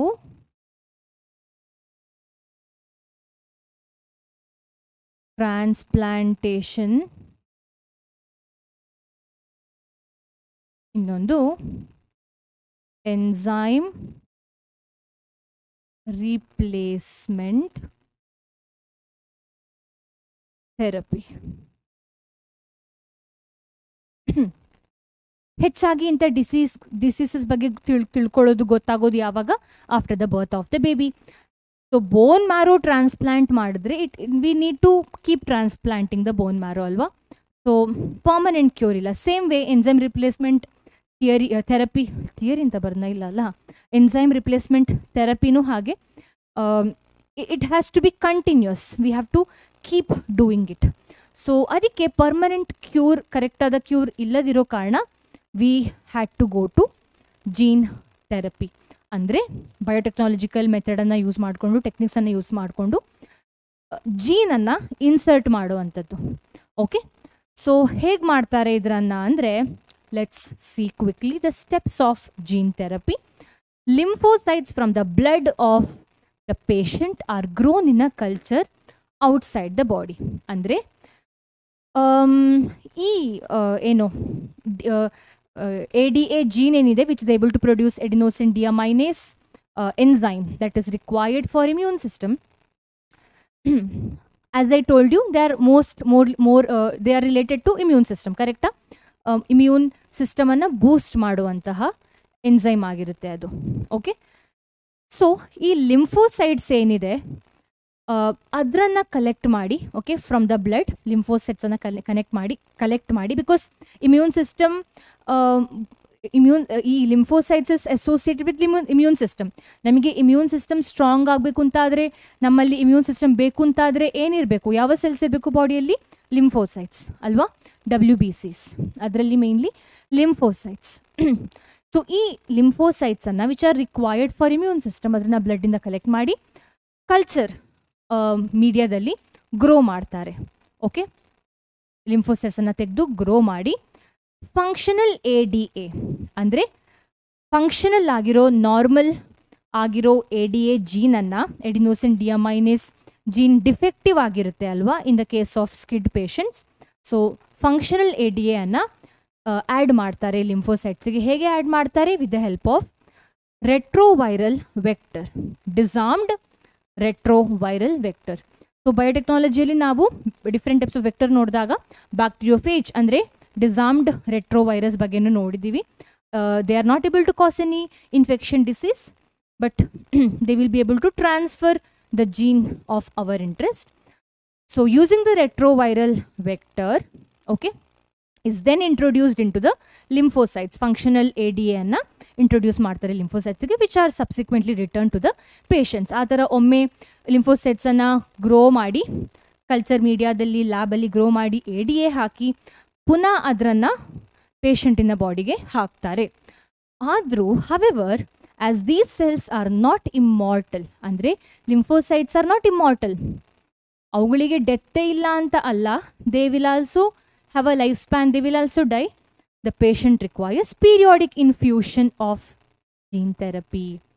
Adre, if this gene therapy, if it is being done in the embryonic stage, embryonic stage andre when it is there in mother's womb, in that time only, if the gene therapy is done, lymphocytes ಅನ್ನು ತೆಗೆದು cells ಅನ್ನು ತೆಗೆದು ADA gene ಅನ್ನು ಹಾಕಿ ಪುನಃ ಎಂಬ್ರಿಯೋಗೆ ಹಾಕಿದ್ರೆ there is chance of permanent cure. Okay. So this is about gene therapy steps. So sentences ಓದ್ಲಿಕ್ಕೆ bore ಆದರೆ image ಅನ್ನು ನೋಡಿ. Bacterium carrying plasmid with cloned normal human ADA. So ADA ಏನಿದೆ ಇದರನ್ನ ಪ್ಲಾಸ್ಮಿಡಿಗೆ ಹಾಕ್ತಾರೆ, ಬ್ಯಾಕ್ಟೀರಿಯಲ್ ಪ್ಲಾಸ್ಮಿಡಿಗೆ. ಓಕೆ, ಸೊ ಬ್ಯಾಕ್ಟೀರಿಯಲ್ ಪ್ಲಾಸ್ಮಿಡಿಗೆ ಹಾಕಿ ಈ ಜೀನನ್ನು ಬ್ಯಾಕ್ಟೀರಿಯೋಫೇಜನ್ನು infect ಮಾಡಿಸ್ತಾರೆ. Okay, to this bacteria so that it will be carrying the gene of our interest. ಕರೆಕ್ಟಾ? So then it will be T cells with the disabled ADA gene isolated from the SCID patient. ಈ disabled gene ಏನಿದೆ ಈ ಸೆಲ್ಸಲ್ಲಿ, ಈ ಸೆಲ್ಸನ್ನು ತಗೊಂಡು ಬಂದು ರೆಟ್ರೋವೈರಸ್ infection ಮಾಡಿ, ಅಂದರೆ ರೆಟ್ರೋವೈರಸ್ infects this particular T cells and it will transfer this ADA gene to the cells so that our cells now will be having ADA gene. ಇದರನ್ನು ಪೇಷಂಟಿಗೆ ಹಾಕುವಂಥದ್ದು, ಎಂಬ್ರಿಯೋಗೆ ಹಾಕುವಂಥದ್ದು, back to embryo. Okay, so this is how gene therapy is being done. Moving further, molecular diagnosis. Andre, if you would have just ಸ್ವಲ್ಪ ಟೈಮ್ನ ಮುಂಚೆ ನಾವು biotechnology ಯೂಸನ್ನು discuss ಮಾಡ್ತಾ ಇದ್ದಾಗ ಸ್ಟಾರ್ಟಿಂಗಿಗೆ for the diagnosis ಅಂದರೆ for the determining of the disease as well we are able to use biotechnology ಅಂತ ನೋಡಿದ್ವಿ. So ಹೇಗೆ ಯೂಸ್ ಆಗುತ್ತೆ ಅಂತ ನೋಡೋಣ. ಓಕೆ, ಸೊ ನಾರ್ಮಲ್ ಆಗಿ ಡಯಾಗ್ನೋಸಿಸ್ ಅಂತ ಅನ್ನೋದು ಎರಡು ಥರ ಇರುತ್ತೆ. ಒಂದು the conventional. Okay, conventional method ಅಂದರೆ ನಾರ್ಮಲ್ ಆಗಿ ಯೂಸ್ ಮಾಡೋ ಮೆಥಡ್ ಆಗಿದೆ. Okay, so method of diagnosis R of two types. ಒಂದು ಕನ್ವೆನ್ಷನಲ್, ಇನ್ನೊಂದು for the early detection, early diagnosis R early detection ಅಂತ. ಡಿಟೆಕ್ಷನ್, ಹಾಂ, ಓಕೆ. ಸೊ ಕನ್ವೆನ್ಷನಲ್ ಅಂದರೆ normal method ಯಾವುದು? ಬ್ಲಡ್ ಟೆಸ್ಟು, ಯೂರಿನ್ ಟೆಸ್ಟು, ಇದೆಲ್ಲ normal method. ಈ urine test, blood ಟೆಸ್ಟಿಂದ ನಮಗೆ early diagnosis ಆಗಲ್ಲ. ಅಂದರೆ HIV ಇದ್ದರೆ ಯಾರಿಗೋ, ಅಥವಾ ಡೆಂಗು, ಮಲೇರಿಯಾ ಇದ್ದರೆ ಸ್ಟಾರ್ಟಿಂಗ್ ಸ್ಟೇಜಲ್ಲಿ ಬ್ಲಡ್ ಯೂರಿನಲ್ಲಿ ಏನೂ ಕಾಣಿಸೋಕ್ಕೆ ಸಿಗಲ್ಲ ಅಲ್ವಾ? ಆದರೆ ನಮಗೆ certain deadly ಡಿಸೀಸಸ್ಗೆ we want early detection. Okay, ಅದಕ್ಕೆ ನಾವು ಕೆಲವು ಮೆಥಡ್ಸಿಗೆ ಹೋಗಬೇಕಾಗುತ್ತೆ. Recombinant DNA technology, PCR, ELISA. Okay, ಇನ್ನೊಂದು ಹಾಕಿಲ್ಲ ನಾನು. Okay, I will be explaining about it, ಆಟೋರೇಡಿಯೋಗ್ರಫಿ ಅಂತ. Okay, So we will understand about these early diagnosis or detection test which will involve our biotechnology. ಇದರ ಬಗ್ಗೆ ನೋಡೋಣ. Starting with autoradiography. ಒಂದು ನಿಮಿಷ. Okay ಸರಿ. ಆಟೋರೇಡಿಯೋಗ್ರಫಿ ಬಗ್ಗೆ ಹೋಗೋ ಮುಂಚೆ PCR ಬಗ್ಗೆ ಹೇಳ್ತೀನಿ ಕ್ವಿಕ್ ಆಗಿ. PCR ಅಂದರೆ ಎಲ್ರಿಗೂ ಗೊತ್ತು, polymerase chain reaction. So PCR ಅನ್ನು ಯಾವುದಕ್ಕೆಲ್ಲ ಯೂಸ್ ಮಾಡ್ತಾರೆ? ಹೆಚ್ಚಾಗಿ viral diseases. Okay, HIV detect ಮಾಡೋಕ್ಕೆ ಯೂಸ್ ಮಾಡ್ತಾರೆ, ಕರೆಕ್ಟಾ? ಸರ್ಟೇನ್ ಕ್ಯಾನ್ಸರ್ ಡಿಟೆಕ್ಷನಿಗೂ ಯೂಸ್ ಮಾಡ್ತಾರೆ. ಅದಲ್ಲದೆ ನಮ್ಮ ಫೇವ್ರೆಟ್ ಕೋವಿಡ್ಗೂ ಯೂಸ್ ಮಾಡ್ತಾ ಇದ್ರು. ಇಫ್ ಯು ರಿಮೆಂಬರ್, PCR ಅಂತ ನೀವು ಏನೋ ನೋಡಿರ್ಬೋದು ಪೇಪರಲ್ಲೆಲ್ಲ, ಅಥವಾ ನೀವು you your self would have gone for this test.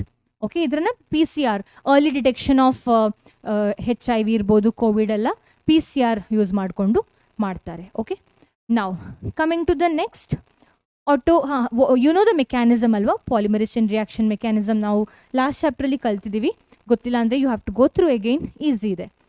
ಆಟೋರೇಡಿಯೋಗ್ರಫಿ ಅಂದರೆ ಏನು? ಓಕೆ, ರೇಡಿಯೋಗ್ರಫಿ ಅಂತ ನೋಡುವಾಗ ಏನು ನೆನಪಾಗುತ್ತೆ ಅಂದರೆ, ಗ್ರಾಫಿ ಅಂದರೆ ಸಮಥಿಂಗ್ ವಿಲ್ ಬಿ ವಿಸಿಬಲ್ ಅಲ್ವಾ, ಗ್ರಾಫ್ ಥರ ಏನೋ ಒಂದು ಕಾಣಿಸಕ್ಕೆ ಸಿಗ್ಬೋದು. ರೇಡಿಯೋ ಅಂದ್ರೇನು? ರೇಡಿಯೇಷನನ್ನು ಯೂಸ್ ಮಾಡ್ತಾರೆ ಅಂತ. ಓಕೆ, ರೇಡಿಯೋ ಆಕ್ಟಿವ್ ಎಲಿಮೆಂಟ್ಸನ್ನು ಯೂಸ್ ಮಾಡಬಹುದು ಅಂತ.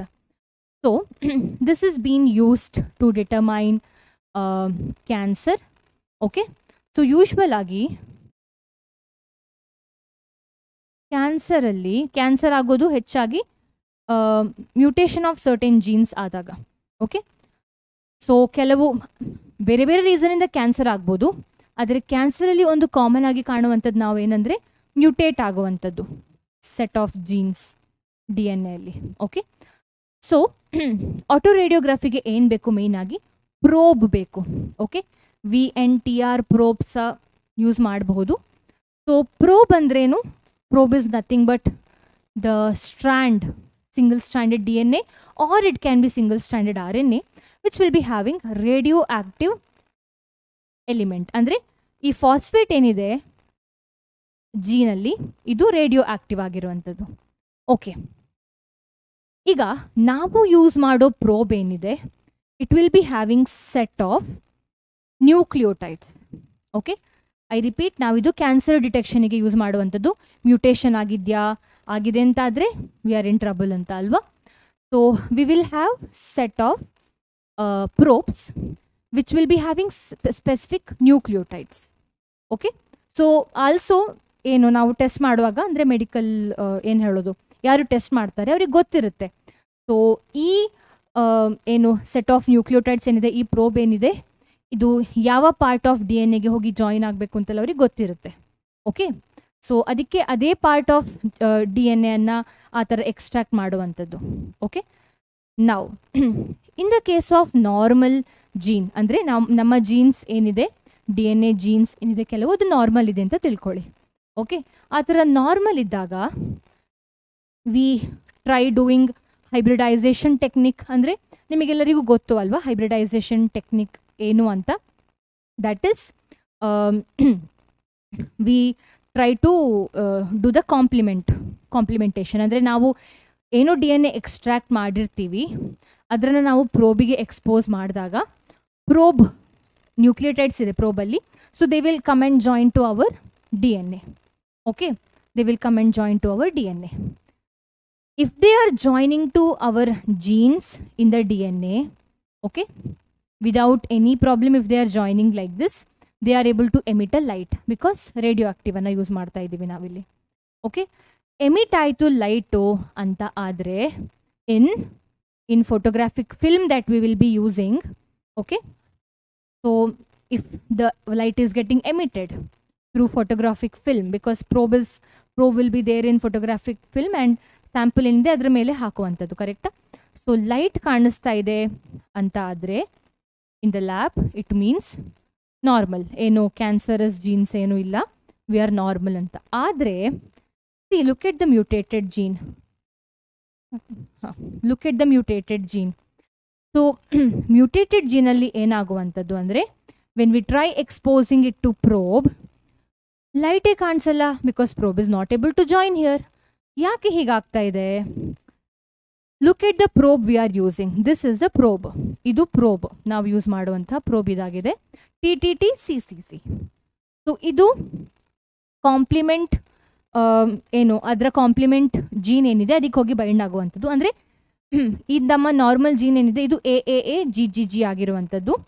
ಸೊ ಇದು ನಾರ್ಮಲ್ ಆಗಿದೆ ಈ ಜೀನ್ ಅಂತ ಆದರೆ ಪ್ರೋಬ್ ಬಂದು ಬೈಂಡ್ ಆದಾಗ ಲೈಟ್ ಆಗುವಂಥದ್ದು. ಬಿಕಾಸ್ TTT-CCC ಹೇಳೋದು ನಮ್ಮ ಪ್ರೋಬು, AAG-GGG ಹೇಳೋದು AAA-GGG ಹೇಳೋದು ನಮ್ಮ ನಾರ್ಮಲ್ ಜೀನ್.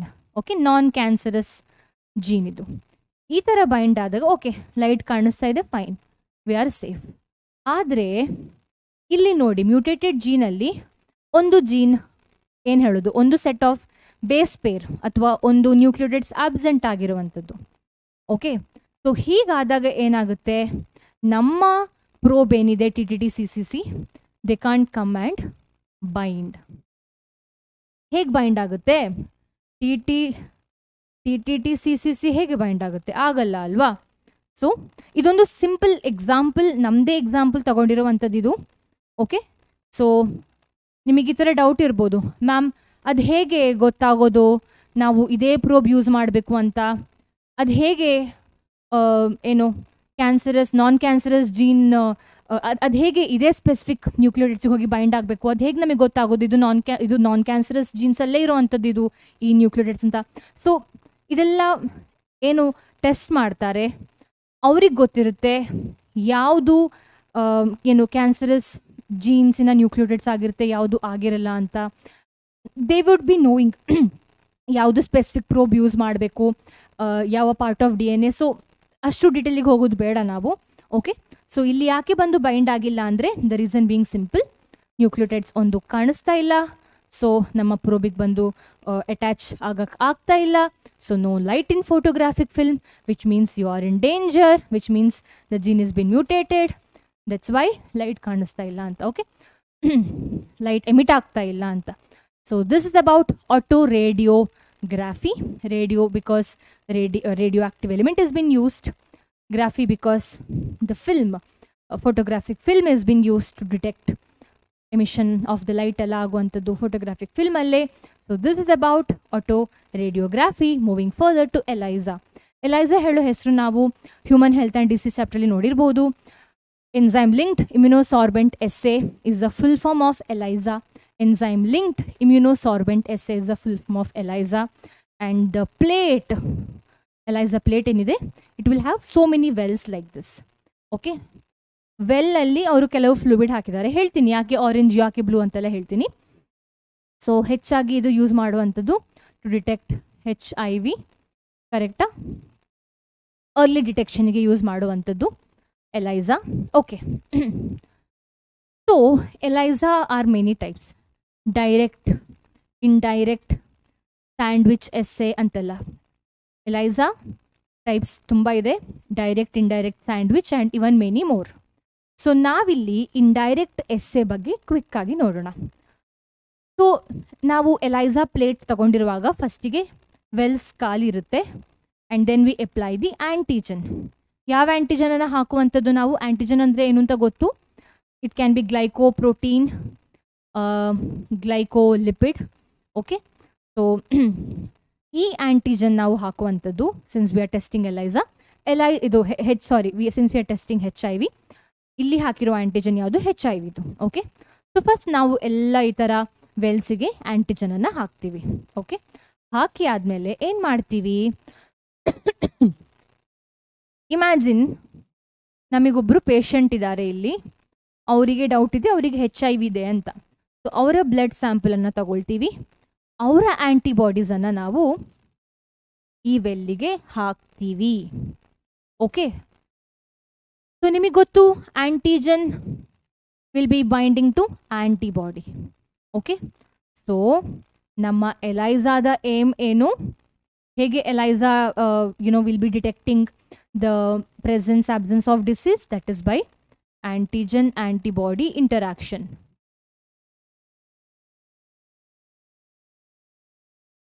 ಕರೆಕ್ಟಾ? ಸೊ ಏನಾಯಿತು ಅಂದರೆ ಈ ಪೇಷಂಟಿಗೀಗ HIV ಇದೆ. ನಾನು ಹೇಗೆ ಇದೆ ಅಂತ ಹೇಳಿದೆ? why did I say that he has HIV? why is HIV positive? Because ನಮ್ಮ ಆಂಟಿಬಾಡಿ ಕಾಣಿಸ್ತಾ ಇದೆಯಾ, is attached to the HIV antigen. ಈ antibody of this person attached to our antigen of HIV, which means ಇದು antibody that has been produced against HIV antigen that was present in his body. ಅವನ ಈ ಹುಡುಗನ ಬಾಡಿಯಲ್ಲಿ HIV antigen ಇದು ಕಾರಣ ತಾನೇ antibody produce ಆಗೋದು ಅಲ್ವಾ? ಸೊ ಆಂಟಿಜನ್ ಆಂಟಿಬಾಡಿ ಆಗ್ತಾ ಇದೆ, ಬಟ್ ನಮಗೆ ಗೊತ್ತಿಲ್ಲ ಇನ್ನು.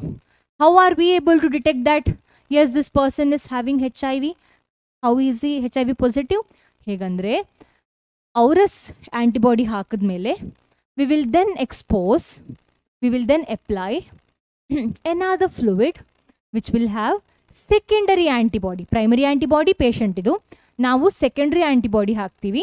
ಅದರ ಜೊತೆ enzyme substrate ಬೈಂಡ್ ಆಗಿದೆ, as you can see E and S. Okay, ಈ ಆಂಟಿಬಾಡಿ ಏನಿದೆ ಸೆಕೆಂಡ್ರಿ ಆಂಟಿಬಾಡಿ ನಾವು ಆರ್ಟಿಫಿಷಿಯಲ್ ಆಗಿ ಹಾಕಿರುವಂಥದ್ದು, ಈ ಆಂಟಿಬಾಡಿಗೆ ಬೈಂಡ್ ಆದರೆ if they are able to show the binding between patient's antibody and the antibody that we have added, ಏನಾಗುತ್ತೆ? Orange coloured product produce ಆಗುತ್ತೆ, which means we can confirm, ಈ person HIV positive ಅಂತ. ಇದು indirect essay ಆಗಿರುತ್ತೆ. ಇನ್ನೊಂದು sandwich ಅಂತ ಇದೆ. ಸ್ಯಾಂಡ್ವಿಚಲ್ಲಿ ಏನಂದರೆ ಫಸ್ಟಿಗೆ ಆ್ಯಂಟಿಬಾಡಿ ಹಾಕುವಂಥದ್ದು. ಓಕೆ, ಫಸ್ಟಿಗೆ ಆ್ಯಂಟಿಬಾಡಿ ಹಾಕುವಂಥದ್ದು ಎಲ್ಲಿ? ಈ ವೆಲ್ಲಲ್ಲಿ. ಇದಕ್ಕೆ ವೆಲ್ ಅಂತ ಹೆಸರು, ಬಿಕಾಸ್ ಇಟ್ಸ್ ಸ್ಮಾಲ್ ಸ್ಪೇಸ್ ಇರುತ್ತೆ. ನಂತರ HIV ಆ್ಯಂಟಿಜನನ್ನು ಹಾಕುವಂಥದ್ದು, ನಂತರ ಪೇಷಂಟಿನ ಸೀರಮನ್ನು ಹಾಕುವಂಥದ್ದು, ಆ್ಯಂಟಿಬಾಡಿ ಬೈಂಡ್ ಆಗಿ ಮತ್ತು same process.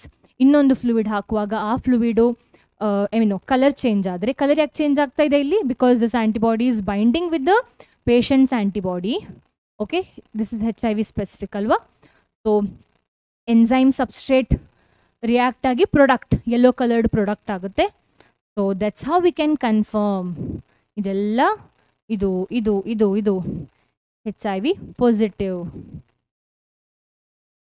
Okay, so this is about ಎಲೈಸಾ. Moving further, ಬಾಕಿ ಆಯ್ತಾ ಯಾವುದಾದ್ರೂ? ಹಾಂ, PCR ಗೊತ್ತು ಎಲ್ರಿಗೂ, ಯಾವಾಗ ಯೂಸ್ ಆಗೋದು ಅಂತ ಹೇಳಿದ್ದೀನಿ. ಎಲೈಸಾ ಆಯಿತು, ಸರಿ. ಆಟೋ ರೇಡಿಯೋಗ್ರಫಿಸ್ ಆಗಿದೆ. Next coming to transgenic animals. Transgenic ಅಂತ ವರ್ಡ್ ಅನ್ನು ಕೇಳುವಾಗಲೇ ಅಂದಾಜಾಗುತ್ತೆ this is a genetically modified animals ಅಂತ. So animals that have had there DNA ಮ್ಯಾನ್ಯುಪ್ಯುಲೇಟೆಡ್, ಅಂದರೆ DNA ಅನ್ನು ಚೇಂಜ್ ಮಾಡಿದ್ರೆ to possess a foreign DNA, to possess and express the extra gene R known as transgenic gene. So simple ಆಗಿ ಹೇಳಬೇಕಾದ್ರೆ transgenic gene ಅಂದರೆ genetically modified animals. ಅಂದರೆ ಮ್ಯಾನ್ಯುಪುಲೇಟ್ DNA, if we manipulate the DNA of an animal to possess and to express foreign DNA, it's nothing but called as transgenic animals. Simple. Okay, so approximately 95% of all existing animals are unfortunately mice. ಹೌದು. So ಎಲ್ಲ experiment, ಎಲ್ಲ biotechnology related ಯಾವುದೇ experiment ಇರಲಿ we use mice. So ಅದೇ ಥರ transgenic animals ಸಹ ಏನಾಗಿದೆ 95% ಇದು ಮೈಸೇ ಆಗಿದೆ. Okay, fine. ಏನು ಡಿಸ್ಕಸ್ ಮಾಡಲಿಕ್ಕಿದೆ ಇಲ್ಲಿ ಅಂದರೆ, ಹೇಗಪ್ಪ ಈ ಟ್ರಾನ್ಸ್ಜೆನಿಕ್ ಆ್ಯನಿಮಲ್ಸನ್ನು ಯೂಸ್ ಮಾಡೋದು ಅಂತ. Okay, definitely as a model ಅಲ್ವಾ. ನಾರ್ಮಲ್ ಫಿಸಿಯಾಲಜಿ ಆ್ಯಂಡ್ ಡೆವಲಪ್ಮೆಂಟ್ ಅಂದರೆ if we have to study about certain growth factor. For example, insulin like growth factors. ಅದರ ಸ್ಟಡಿ ಮಾಡಬೇಕು ಅಂತಾದರೆ ಹೇಗೆ ರೆಗ್ಯುಲೇಟ್ ಮಾಡುತ್ತೆ ಡೆವಲಪ್ಮೆಂಟನ್ನು ಅಂತ ಸ್ಟಡಿ ಮಾಡಬೇಕಾದ್ರೆ, ಅಥವಾ ಒಂದು ಜೀನ್ ನಮ್ಮ ಬಾಡಿಗೆ as is been given, ಟ್ರಾನ್ಜೆನಿಕ್ animals can be specifically designed to allow the study of how genes are regulated and affected. ಹೇಗೆ ಎಫೆಕ್ಟ್ ಮತ್ತು ರೆಗ್ಯುಲೇಟ್ ಮಾಡುತ್ತೆ ಕೆಲವು ಜೀನ್ಸ್ ಅಂತ ತಿಳ್ಕೊಳ್ಬೇಕಾದ್ರೆ we use animal as a model. So for that physiology and normal development of certain chemicals we use animals. So this insulin is related to growth and development ಅಲ್ವಾ, it's related to physiology. So basically to determine the hormones. Definitely hormones is been expressed by genes. So ಕೆಲವು jeans ಹೇಗೆ regulate ಮಾಡುತ್ತೆ, function ಮಾಡುತ್ತೆ, effect ಮಾಡುತ್ತೆ ಅಂತ ತಿಳ್ಕೊಳ್ಬೇಕಾದ್ರೆ we use ಟ್ರಾನ್ಜೆನಿಕ್ animals as a models. Study of diseases. Okay, diseases like human diseases, cancer, cystic fibrosis, rheumatoid arthritis, Alzheimer's. To whom we test? We test in, we see the disease, we see the development in animals. For example Covid ಆಯಿತು ಅಂತ ಆದಾಗ Covid ಬಗ್ಗೆ ಅರ್ಥ ಮಾಡ್ಕೊಳ್ಳೋಕ್ಕೆ ನಾವೇನು ಮಾಡಿದ್ವಿ, ಕೋವಿಡನ್ನು ನಾವು Covid ವೈರಸನ್ನು ನಾವು ಆ್ಯನಿಮಲ್ ಮೈಸಿಗೆ ಎಕ್ಸ್ಪೋಸ್ ಮಾಡಿದ್ವಿ, ಕರೆಕ್ಟಾ? To understand the disease as well, to study the disease. ಮತ್ತೆ ಹೇಗೆ ಮೆಡಿಸಿನ್ ಡೆವಲಪ್ ಮಾಡೋದು ಅಂತ ಸಹ ಆ್ಯನಿಮಲ್ಸಲ್ಲೇ ನಾವು ಮಾಡುವಂಥದ್ದು ಅದು ಇದೆ. ಓಕೆ, ಬಯಾಲಜಿಕಲ್ ಪ್ರಾಡಕ್ಟ್ಸ್, ಬರೀ ಡಿಸೀಸು ಡೆವಲಪ್ಮೆಂಟ್ ಫಿಸಿಯಾಲಜಿ ಅಲ್ಲ, ಆ್ಯನಿಮಲ್ ಪ್ರಾಡಕ್ಟ್ ಅಲ್ಲ, ನಮಗೇನೋ ಪ್ರಾಡಕ್ಟ್ ಬೇಕು. For example medicines like alpha 1 ಆ್ಯಂಟಿಟ್ರಿಪ್ಸಿನ್. Very important question ಕೇಳಿದ್ದಾರೆ ನೀಟಲ್ಲಿ.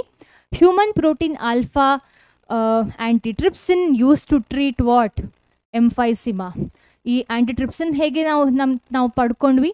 That is with the help of animals, ಟ್ರಾನ್ಜೆನಿಕ್ animals. ಅದೇ ಥರ ಫಿನಲ್ಕಿಟೋನ್ಯೂರಿಯಾ, ಸಿಸ್ಟಿಕ್ ಫೈಬ್ರೋಸಿಸ್, ಇದೆಲ್ಲ ನಾವು ಆ್ಯನಿಮಲ್ ಟ್ರಾನ್ಜೆನಿಕ್ ಆ್ಯನಿಮಲ್ಸಿಂದನೇ ಕ್ಯೂರ್ ಮಾಡ್ಕೊಂಡಿರೋವಂಥದ್ದು, ಮಾಡುವಂಥದ್ದು. ಫಿನಲ್ಕಿಟೋನ್ಯೂರಿಯಾ ಜೆನೆಟಿಕ್ ಡಿಸೀಸಸ್ ಗೊತ್ತಲ್ಲ, cystic fibrosis related to it's a lung disease. Okay, ಮತ್ತು Alzheimer's ಗೊತ್ತು, ಮರವು ರೋಗ, ಮತ್ತು rheumatoid arthritis, swelling of the joints ಅಂತೆಲ್ಲ ಗೊತ್ತು ನಿಮಗೆ. Okay, it's auto immuno disease ಅಂತ ಗೊತ್ತು. Next, so some important fact regarding the biological product under ಬರುತ್ತೆ. 1997 first ಟ್ರಾನ್ಜೆನಿಕ್ animal, ಟ್ರಾನ್ಜೆನಿಕ್ cow called as Rosie was bean used to produce protein-rich milk, human protein-enriched milk. So the milk contained human alpha-lactalbumin, and nutritionally was more balanced product of human babies than the natural cow milk. So ಹುಟ್ಟಿದ ಮಗುವಿಗೆ ಸ್ವಲ್ಪ ದಿನದ ನಂತರ ದನದ ಹಾಲನ್ನು ಕೊಡ್ತಾರೆ ಅಲ್ವಾ, ತಾಯಿಯ ಹಾಲು ಜೊತೆ ದನದ ಹಾಲು ಕೊಡ್ತಾರೆ. ಸೊ ದನದ ಹಾಲಲ್ಲಿ ತಾಯಿಯ ಹಾಲಿನಷ್ಟು ನ್ಯೂಟ್ರಿಷನ್ ಇಲ್ಲ. ಸೊ ಏನು ಮಾಡಿದ್ದಾರೆ ಅಂದರೆ ಹ್ಯೂಮನ್ ಪ್ರೋಟೀನ್ ಲ್ಯಾಕ್ಟಾಲ್ಬ್ಯುಮಿನನ್ನು ಆ ಹಾಲು, ದನದ ಹಾಲು ಪ್ರೊಡ್ಯೂಸ್ ಮಾಡೋ ಥರ ಜೆನೆಟಿಕ್ ಇಂಜಿನಿಯರಿಂಗ್ ಮಾಡಿ transgenic animal, transgenic ಕೌವನ್ನು for the first time, transgenic cow ರೋಸಿಯನ್ನು produce ಮಾಡಿ they produced ಲ್ಯಾಕ್ಟಾಲ್ಬ್ಯುಮಿನ್ protein, okay, which had 2.5 gram of protein per liter. So this is the example for biological product. Very important. ತುಂಬ ಸಲ ಎಕ್ಸಾಮಲ್ಲಿ ಕೇಳಿದ್ದಾರೆ. Okay, very very important. ನೀಟಲ್ಲಿ CET-ಯಲ್ಲಿ ಕೇಳಿದ್ದಾರೆ. Okay, vaccine safety ಅಂದರೆ to check the whether the vaccine that is been produced is safe R not. Pre clinical trials ಅಲ್ಲಿ ಎಲ್ಲ, ಅಂದರೆ clinical trials ಟೈಮಲ್ಲಿ ಆ್ಯನಿಮಲ್ಸಲ್ಲಿ ಟೆಸ್ಟ್ ಮಾಡುವಂಥದ್ದು ಏನಿದೆ ಅದಕ್ಕೆ ವ್ಯಾಕ್ಸಿನ್ ಸೇಫ್ಟಿ ಅಂತ ಹೆಸರು. ಸೊ ಕೋವಿಡ್ ವ್ಯಾಕ್ಸಿನ್ಸ ಹಾಗೆ ಬೇರೆ ಬೇರೆ ಆ್ಯನಿಮಲ್ಸಲ್ಲಿ ಚೆಕ್ ಮಾಡಿ ಕಡೆಗೆ ಹ್ಯೂಮನ್ಸಿಗೆ ಬರುವಂಥದ್ದು. Transgenic mice test the safety of vaccines like polio vaccine was bean okay. Polio vaccine ಮಾತ್ರ ಅಲ್ಲ, ತುಂಬ ವ್ಯಾಕ್ಸಿನ್ಸ್ ಆ್ಯನಿಮಲ್ಸಲ್ಲಿ, ಟ್ರಾನ್ಜೆನಿಕ್ ಆ್ಯನಿಮಲ್ಸಲ್ಲಿ ಚೆಕ್ ಮಾಡಿದ್ದಾರೆ. ಓಕೆ, ಬಟ್ NCERT ಪ್ರಕಾರ ಹೋಗೋಣ. ಪೋಲಿಯೋ ವ್ಯಾಕ್ಸಿನ್ ಅಂತ ಕೊಟ್ಟಿದ್ದಾರೆ, ಪೋಲಿಯೋ ವ್ಯಾಕ್ಸಿನ್ ಮಾತ್ರ ಅಂತ ಕೊಟ್ಟಿದ್ದಾರೆ. So if successful and found to B reliable, they could replace the use of monkeys to the test safety of batches of the vaccine. ಅಂದರೆ ಟ್ರಾನ್ಜೆನಿಕ್ animals ಮೇಲೆ check ಮಾಡಿದ್ಮೇಲೆ, ಓಕೆ, ಟ್ರಾನ್ಜೆನಿಕ್ ಆ್ಯನಿಮಲ್ಸ್ ಸ್ವಲ್ಪ weak ಇರುತ್ತೆ, normal animals ಇರಲ್ಲ, ಸ್ವಲ್ಪ weak ಇರುತ್ತೆ. Okay, so ಅಂಥ weak ಆ್ಯನಿಮಲ್ಸಲ್ಲಿ test ಮಾಡಿ ನಂತರ ಮಂಕೀಸಲ್ಲಿ ಟೆಸ್ಟ್ ಮಾಡುವಂಥದ್ದು. ಕೆಲವು ಥರದ ಟ್ರಾನ್ಜೆನಿಕ್ ಆ್ಯನಿಮಲ್ಸ್ ಹೇಗಿರುತ್ತೆ ಅಂದರೆ, they will have humans property, more of human like hormones and all, ಆ ಥರ ಸಹ ಮಾಡ್ತಾರೆ. ಸೊ ಟ್ರಾನ್ಜೆನಿಕ್ ಆ್ಯನಿಮಲ್ಸಲ್ಲಿ ಟೆಸ್ಟ್ ಮಾಡಿ ನಂತರ ಬೇರೆ ಆ್ಯನಿಮಲ್ಸ್ ಲೈಕ್ ಮಂಕೀಸಲ್ಲಿ ಟೆಸ್ಟ್ ಮಾಡಿ ನಂತರ ಹ್ಯೂಮನ್ಸಲ್ಲಿ ಮಾಡುವಂಥದ್ದು. ಕೆಮಿಕಲ್ ಸೇಫ್ಟಿ ಟೆಸ್ಟಿಂಗ್ ಅಥವಾ ಟಾಕ್ಸಿಸಿಟಿ ಸೇಫ್ಟಿ ಟೆಸ್ಟಿಂಗ್ ಅಂದರೆ ಟ್ರಾನ್ಜೆನಿಕ್ ಆ್ಯನಿಮಲ್ಸನ್ನು ಫಸ್ಟ್ ಆಫ್ ಆಲ್ ಟ್ರಾನ್ಜೆನಿಕ್ ಆ್ಯನಿಮಲ್ಸಲ್ಲಿ ಯಾಕೆ ಯೂಸ್ ಮಾಡುವಂಥದ್ದು? Safety test, chemical safety test ಅಥವಾ ಟಾಕ್ಸಿಸಿಟಿ ಟೆಸ್ಟ್ ಯಾಕೆ ಟ್ರಾನ್ಜೆನಿಕ್ ಆ್ಯನಿಮಲ್ಸಲ್ಲಿ ಸ್ಪೆಸಿಫಿಕ್ ಆಗಿ ಮಾಡುವಂಥದ್ದು? As I told you just now, they will be little sensitive to toxic substance. Okay, so ಫಸ್ಟಿಗೆ ಸೆನ್ಸಿಟಿವಲ್ಲಿ ಕೊಟ್ಟು ನೋಡೋಣ. ಸೆನ್ಸಿಟಿವಲ್ಲಿ ಸ್ಟ್ರಾಂಗ್, ಸೆನ್ಸಿಟಿವಲ್ಲಿ ಏನೂ ಆಗಲ್ಲ, ಸೆನ್ಸಿಟಿವ್ ಆ್ಯನಿಮಲ್ಸಲ್ಲಿ ಏನೂ ಆಗಲ್ಲ. ಯಾವುದೊಂದು ಕೆಮಿಕಲ್ಸ್ ನಾವು ಕೊಟ್ಟರೆ ಅಂದರೆ which means that chemicals is more effective. For example vaccine ಅಂತ ತಿಳ್ಕೊಳ್ಳಿ, ವ್ಯಾಕ್ಸಿನ್ ನಾವು ಪ್ರೊಡ್ಯೂಸ್ ಮಾಡಿದ್ವಿ, ನಾವು ಸೆನ್ಸಿಟಿವ್ ಆ್ಯನಿಮಲಲ್ಲಿ ಟೆಸ್ಟ್ ಮಾಡಿದ್ವಿ, ಏನೂ ಆಗಿಲ್ಲ, they are able to survive ಅಂತಂದರೆ ವಾವ್, ನಮ್ಮ ವ್ಯಾಕ್ಸಿನ್ ಸೆನ್ಸಿಟಿವ್ ಆ್ಯನಿಮಲ್ಸಲ್ಲೂ ಏನೂ ಆಗಲ್ಲ, so it can be successfully used as vaccine ಅಂತ ಆ ಥರ ಬರುತ್ತೆ. So ಟ್ರಾನ್ಜೆನಿಕ್ animals are made that carry genes which make them more sensitive to toxic substance than the non-transgenic one. So it actually make the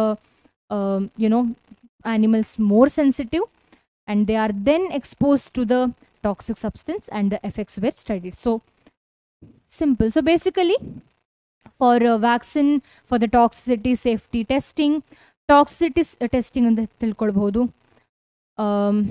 Biological product, so ಇದೆಲ್ಲ ಇದಕ್ಕೆ ನಾವು ಟ್ರಾನ್ಜೆನಿಕ್ ಆ್ಯನಿಮಲ್ಸನ್ನು use ಮಾಡಬಹುದು. Okay, ಇನ್ನೊಂದು ವಿಚಾರ ಹೇಳಬೇಕು. ಈ ಟಾಕ್ಸಿಸಿಟಿ ಟೆಸ್ಟಿಂಗ್ ಅಥವಾ safety testing ಅಂದರೆ, ಇಲ್ಲಿ ಕೆಮಿಕಲ್ ಅಂದರೆ ವ್ಯಾಕ್ಸಿನ್ ಬರಲ್ಲ, ವ್ಯಾಕ್ಸಿನ್ ಆ್ಯಕ್ಚುಲಿ ವ್ಯಾಕ್ಸಿನ್ ಸೇಫ್ಟಿಯಲ್ಲಿ ಬರುತ್ತೆ. ಸೊ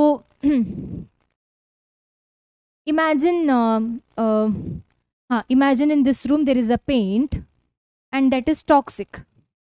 Okay, so ಆ ಟಾಕ್ಸಿಟಿ ಟೆಸ್ಟಿಂಗನ್ನು ಫಸ್ಟ್ ಇವರು ಟ್ರಾನ್ಜೆನಿಕ್ ಆ್ಯನಿಮಲಲ್ಲಿ ಮಾಡ್ತಾರೆ, ಅಂದರೆ ಅದು ಸ್ವಲ್ಪ ವೀಕ್ ಇರುವಂಥದ್ದು. Okay, that's the basic start ಮಾಡುವಂಥದ್ದು, ಒಂದು ಟೆಸ್ಟನ್ನು ಸ್ಟಾರ್ಟ್ ಮಾಡುವಾಗ, ಒಂದು ಪ್ರೋಟೋಕಾಲನ್ನು ಸ್ಟಾರ್ಟ್ ಮಾಡುವಂಥದ್ದು ಟಾಕ್ಸಿಟಿ ಟೆಸ್ಟಿಂಗ್, ಎಷ್ಟು ಸಾಯ್ತವೆ ಟ್ರಾನ್ಜೆನಿಕ್ ಆ್ಯನಿಮಲ್ಸ್ ಅಂತ. ಓಕೆ, ಟ್ರಾನ್ಜೆನಿಕ್ ಆ್ಯನಿಮಲ್ಸ್ ಪ್ರೊಡ್ಯೂಸ್ ಮಾಡಿ ಆಯಿತು, ಒಂದು ಜೀನನ್ನು ತಗೊಂಡು ಇನ್ನೊಂದು ಆ್ಯನಿಮಲಿಗೆ ಹಾಕಿ ಆಯಿತು ಅಲ್ವಾ? ಇದೆಲ್ಲ ಸರಿನಾ? ಇದೆಲ್ಲ ಮಾಡೋದು ಸರಿನಾ? ಎಷ್ಟು ಆ್ಯನಿಮಲ್ಸ್, ಎಷ್ಟು ಮೈಸ್, ಎಷ್ಟು ಮಂಕೀಸ್ ಸ್ಲಾಟರ್ ಆಗ್ತಾ ಇದೆ ಈಗ ಅಂತ ಗೊತ್ತಿಲ್ಲ, for vaccines, for different biological product, for what not. ಇದೆಲ್ಲ ಸರಿನಾ ಅನ್ನೋದು ನಮ್ಮ ಎಥಿಕಲ್ ಇಶ್ಯೂಸ್ ಅಂಡರ್ ಬರುತ್ತೆ. ಸೊ ಫಸ್ಟ್ ಆಫ್ ಆಲ್ ಇದು ಮೋರಲ್ ಅಲ್ಲ ಅಲ್ವಾ? ತುಂಬ ಪ್ರಾಣಿಗಳನ್ನು ಈ ಥರ ಕೊಲ್ಲೋದು, it's not moral. Okay, ಮೊರಾಲಿಟೀಸ್ issues ಬರುತ್ತೆ. ಇನ್ನೊಂದು ಇಶ್ಯೂ ಏನು ಬರುವಂಥದ್ದು ಟ್ರಾನ್ಜೆನಿಕ್ ಆ್ಯನಿಮಲ್ಸನ್ನು ಪ್ರೊಡ್ಯೂಸ್ ಮಾಡೋದ್ರಿಂದ ಅಂದರೆ, imagine I have made a small rat which can heat human. Okay, ಅಂದರೆ ಒಂದು ಸಣ್ಣ ಚಿಕ್ಕ ರ್ಯಾಟು ಇಟ್ ಕ್ಯಾನ್ ಈಟ್ ಮೀ ಅಂತ ಇಮ್ಯಾಜಿನ್ ಮಾಡ್ಕೊಳ್ಳಿ. ಇದು ತಪ್ಪಿ, ನನ್ನ ಕೈ ತಪ್ಪಿ, ನಮ್ಮ ಲ್ಯಾಬ್ ತಪ್ಪಿ ಹೊರಗಡೆ ಬಿದ್ದರೆ ಏನಾಗುತ್ತೆ? ಇಕೋಸಿಸ್ಟಮಿಗೆ ಹೋದರೆ ಏನಾಗುತ್ತೆ? ಎಷ್ಟು ಆ್ಯನಿಮಲ್ಸ್ ಡಿಸ್ಟ್ರಾಯ್ ಮಾಡ್ಬೋದು, ಎಷ್ಟು ಈ ಥರದ ಡೇಂಜರಸ್ ಮೈಸ್ ಪ್ರೊಡ್ಯೂಸ್ ಮಾಡ್ಬೋದು ಗೊತ್ತಿಲ್ಲ. ಸೊ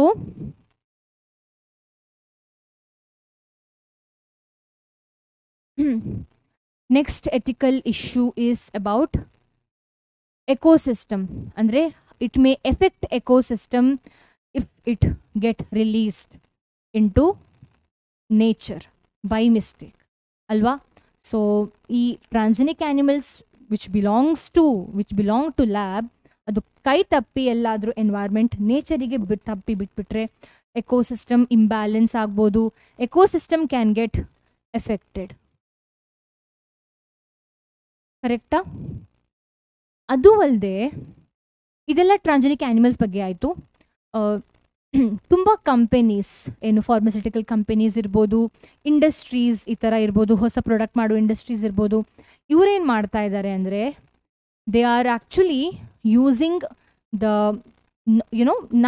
ನಾವು ಯೂಸ್ ಮಾಡೋ ಡೈಲಿ ಏನು ಲೈಫಿನ ಸರ್ಟೆನ್ ಪ್ರಾಡಕ್ಟ್ಸನ್ನು ಅವರು ತಗೊಂಡು ಏನೋ ಸ್ವಲ್ಪ ಚೇಂಜ್ ಮಾಡಿ ಇದು ನಮ್ಮದು, ಇದು ನೀವು ಯೂಸ್ ಮಾಡಬೇಕಾಗಿಲ್ಲ, ಇದು ಬೇಕಾದ್ರೆ ನೀವು ದುಡ್ಡು ಕೊಟ್ಟು ತಗೊಳ್ಳಿ ಅಂತ. ಅದು ಒಂದು ಎಥಿಕಲ್ ಇಶ್ಯೂ ಆಗಿದೆ. ಅದ್ರ ಬಗ್ಗೆ ಡಿಸ್ಕಸ್ ಮಾಡ್ತೀನಿ. That is about basmati rice. Okay, ಅದರ ಮುಂಚೆ ನೋಡೋಣ. The Indian government has set up organisations such as GEAC full form Genetic Engineering Approval Committee, which will make decisions regarding the validity of the GM genetic research and genetic modification research and the safety of the introducing GMOs for public services. So full form ಗೊತ್ತಿರಬೇಕು, GEAC full form ಗೊತ್ತಿರಬೇಕು ಏನು ಅಂತ. So ಏನು ಮಾಡುವಂಥದ್ದು, they take the decisions regarding the validity of the GM genetic modification research and the safety of GMOs. Safety of GMOs ಮತ್ತು ವ್ಯಾಲಿಡಿಟಿಯನ್ನು check ಮಾಡ್ತಾರೆ. ಅದು ಅಲ್ಲದೆ ಈ ethical ಇಶ್ಯೂಸಲ್ಲಿ since the ecosystem morality ಇದೆಲ್ಲ ಎಥಿಕಲ್ ಇಶ್ಯೂಸ್ ಆದ ಕಾರಣ when somebody is doing research on something, ಈಗ ನಾನಿನ್ನೂ research ಮಾಡ್ತಾ ಇದ್ದೀನಿ, I want 100 lab rats, 100 lab mice. ನಂಗೆ ಯಾರು ಕೊಡ್ತಾರೆ 100 lab mice? I can't make it on my self. ನಾನು ಅಪ್ಲೈ ಮಾಡಬೇಕು, ರಿಸರ್ಚ್ ಕಮಿಟಿಗೆ ಅಪ್ಲೈ ಮಾಡಬೇಕು. ಅಪ್ಲೈ ಮಾಡಿ ಆದಮೇಲೆ I should be ready with my research proposal. ನನ್ನ ರಿಸರ್ಚ್ ಪ್ರಪೋಸಲ್ ಸೊಸೈಟಿಗೆ ನಿಜವಾಗಿ ಹೆಲ್ಪ್ ಆಗ್ತಾ ಇದೆ, ನಿಜವಾಗಿ ಏನೋ ಚೇಂಜಸ್ ಆಗ್ತಾ ಇದೆ ಅಂತಾದರೆ ನನಗೆ ನಂತರ ಅಪ್ರೂವಲ್ ಸಿಗುತ್ತೆ. Okay, you can use 100 mice. ಇಲ್ಲ, ನಂದು ರಿಸರ್ಚ್ ಅಪ್ರೂವಲ್ ಅಷ್ಟು ಸ್ಟ್ರಾಂಗ್ ಇಲ್ಲ, ನನ್ನ PhD ಹೆಸರಿಗೋಸ್ಕರ ಒಟ್ಟಾರೆ ಏನೋ ರಿಸರ್ಚ್ ಪೇಪರ್ ಮಾಡೋ ಪ್ಲ್ಯಾನಲ್ಲಿ ಇದ್ದೀನಿ ಅಂತಾದರೆ ಆಕ್ಸೆಪ್ಟ್ ಮಾಡಲ್ಲ. I am not suppose to use 100 mice. ಅದೇ ಥರ ನನ್ನ ರಿಸರ್ಚ್ ಐಡಿಯಾಸ್ ಏನಿದೆ, if it is harming the ecosystem, imagine I am making as I told you, ನಾನೊಂದು ಮೈಸ್ ಮಾಡ್ತಾ ಇದ್ದೀನಿ, ಮೈಸನ್ನು ಟ್ರಾನ್ಸೆನಿಕ್ ಆಗಿ ಮಾಡ್ಲಿಕ್ಕೆ ಟ್ರೈ ಮಾಡ್ತಾ ಇದ್ದೀನಿ, which is able to eat humans. No, that won't get approved. Okay, so ಅದಕ್ಕೆಲ್ಲ committees ಇದೆ, ಇವರು they take care of this. Fine. Now coming to our story of basmati rice. Okay, so ಏನಾಯ್ತಂದರೆ ಫಸ್ಟಿಗೆ ರೈಸ್ ವೆರೈಟಿ ಬಗ್ಗೆ ಎಲ್ರಿಗೂ ಗೊತ್ತಿದೆ. ನಿನ್ನೆ ಮೊನ್ನೆ ನಾವು ಯೂಸ್ ಮಾಡ್ತಾ ಇರುವಂತಹ ಫುಡ್ ಕ್ರಾಪ್ ಅಲ್ಲ ರೈಸು, ಹಿಸ್ಟ್ರಿನೇ ಇದೆ. ಓಕೆ, ಏಷ್ಯಾದಲ್ಲೇ ಹಿಸ್ಟ್ರಿ ಇದೆ. Approximately 2 lac rice ವೆರೈಟೀಸನ್ನು 2 lac rice varieties ಇಂಡಿಯಾದಲ್ಲೇ grow ಆಗ್ತಾ ಇದೆ, ನಮ್ಮ ಇಂಡಿಯಾದ್ದೇ ಇದೆ. ಓಕೆ, ಹೀಗಿರುವಾಗ ಬಾಸ್ಮತಿ ರೈಸ್ ತುಂಬ ಸ್ಪೆಷಲ್, ಕಾಸ್ಟ್ಲಿ ಬೇರೆ ಅಲ್ವಾ. So basmati rice is distinct of it's unique smell, ಅಂದರೆ aroma, flavour, and there are 27 documented varieties of basmati rice that are grown in India.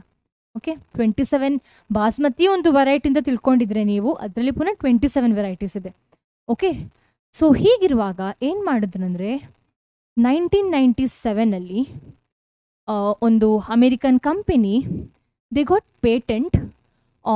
Patent rights on basmati rice through the US patent and trade mark office.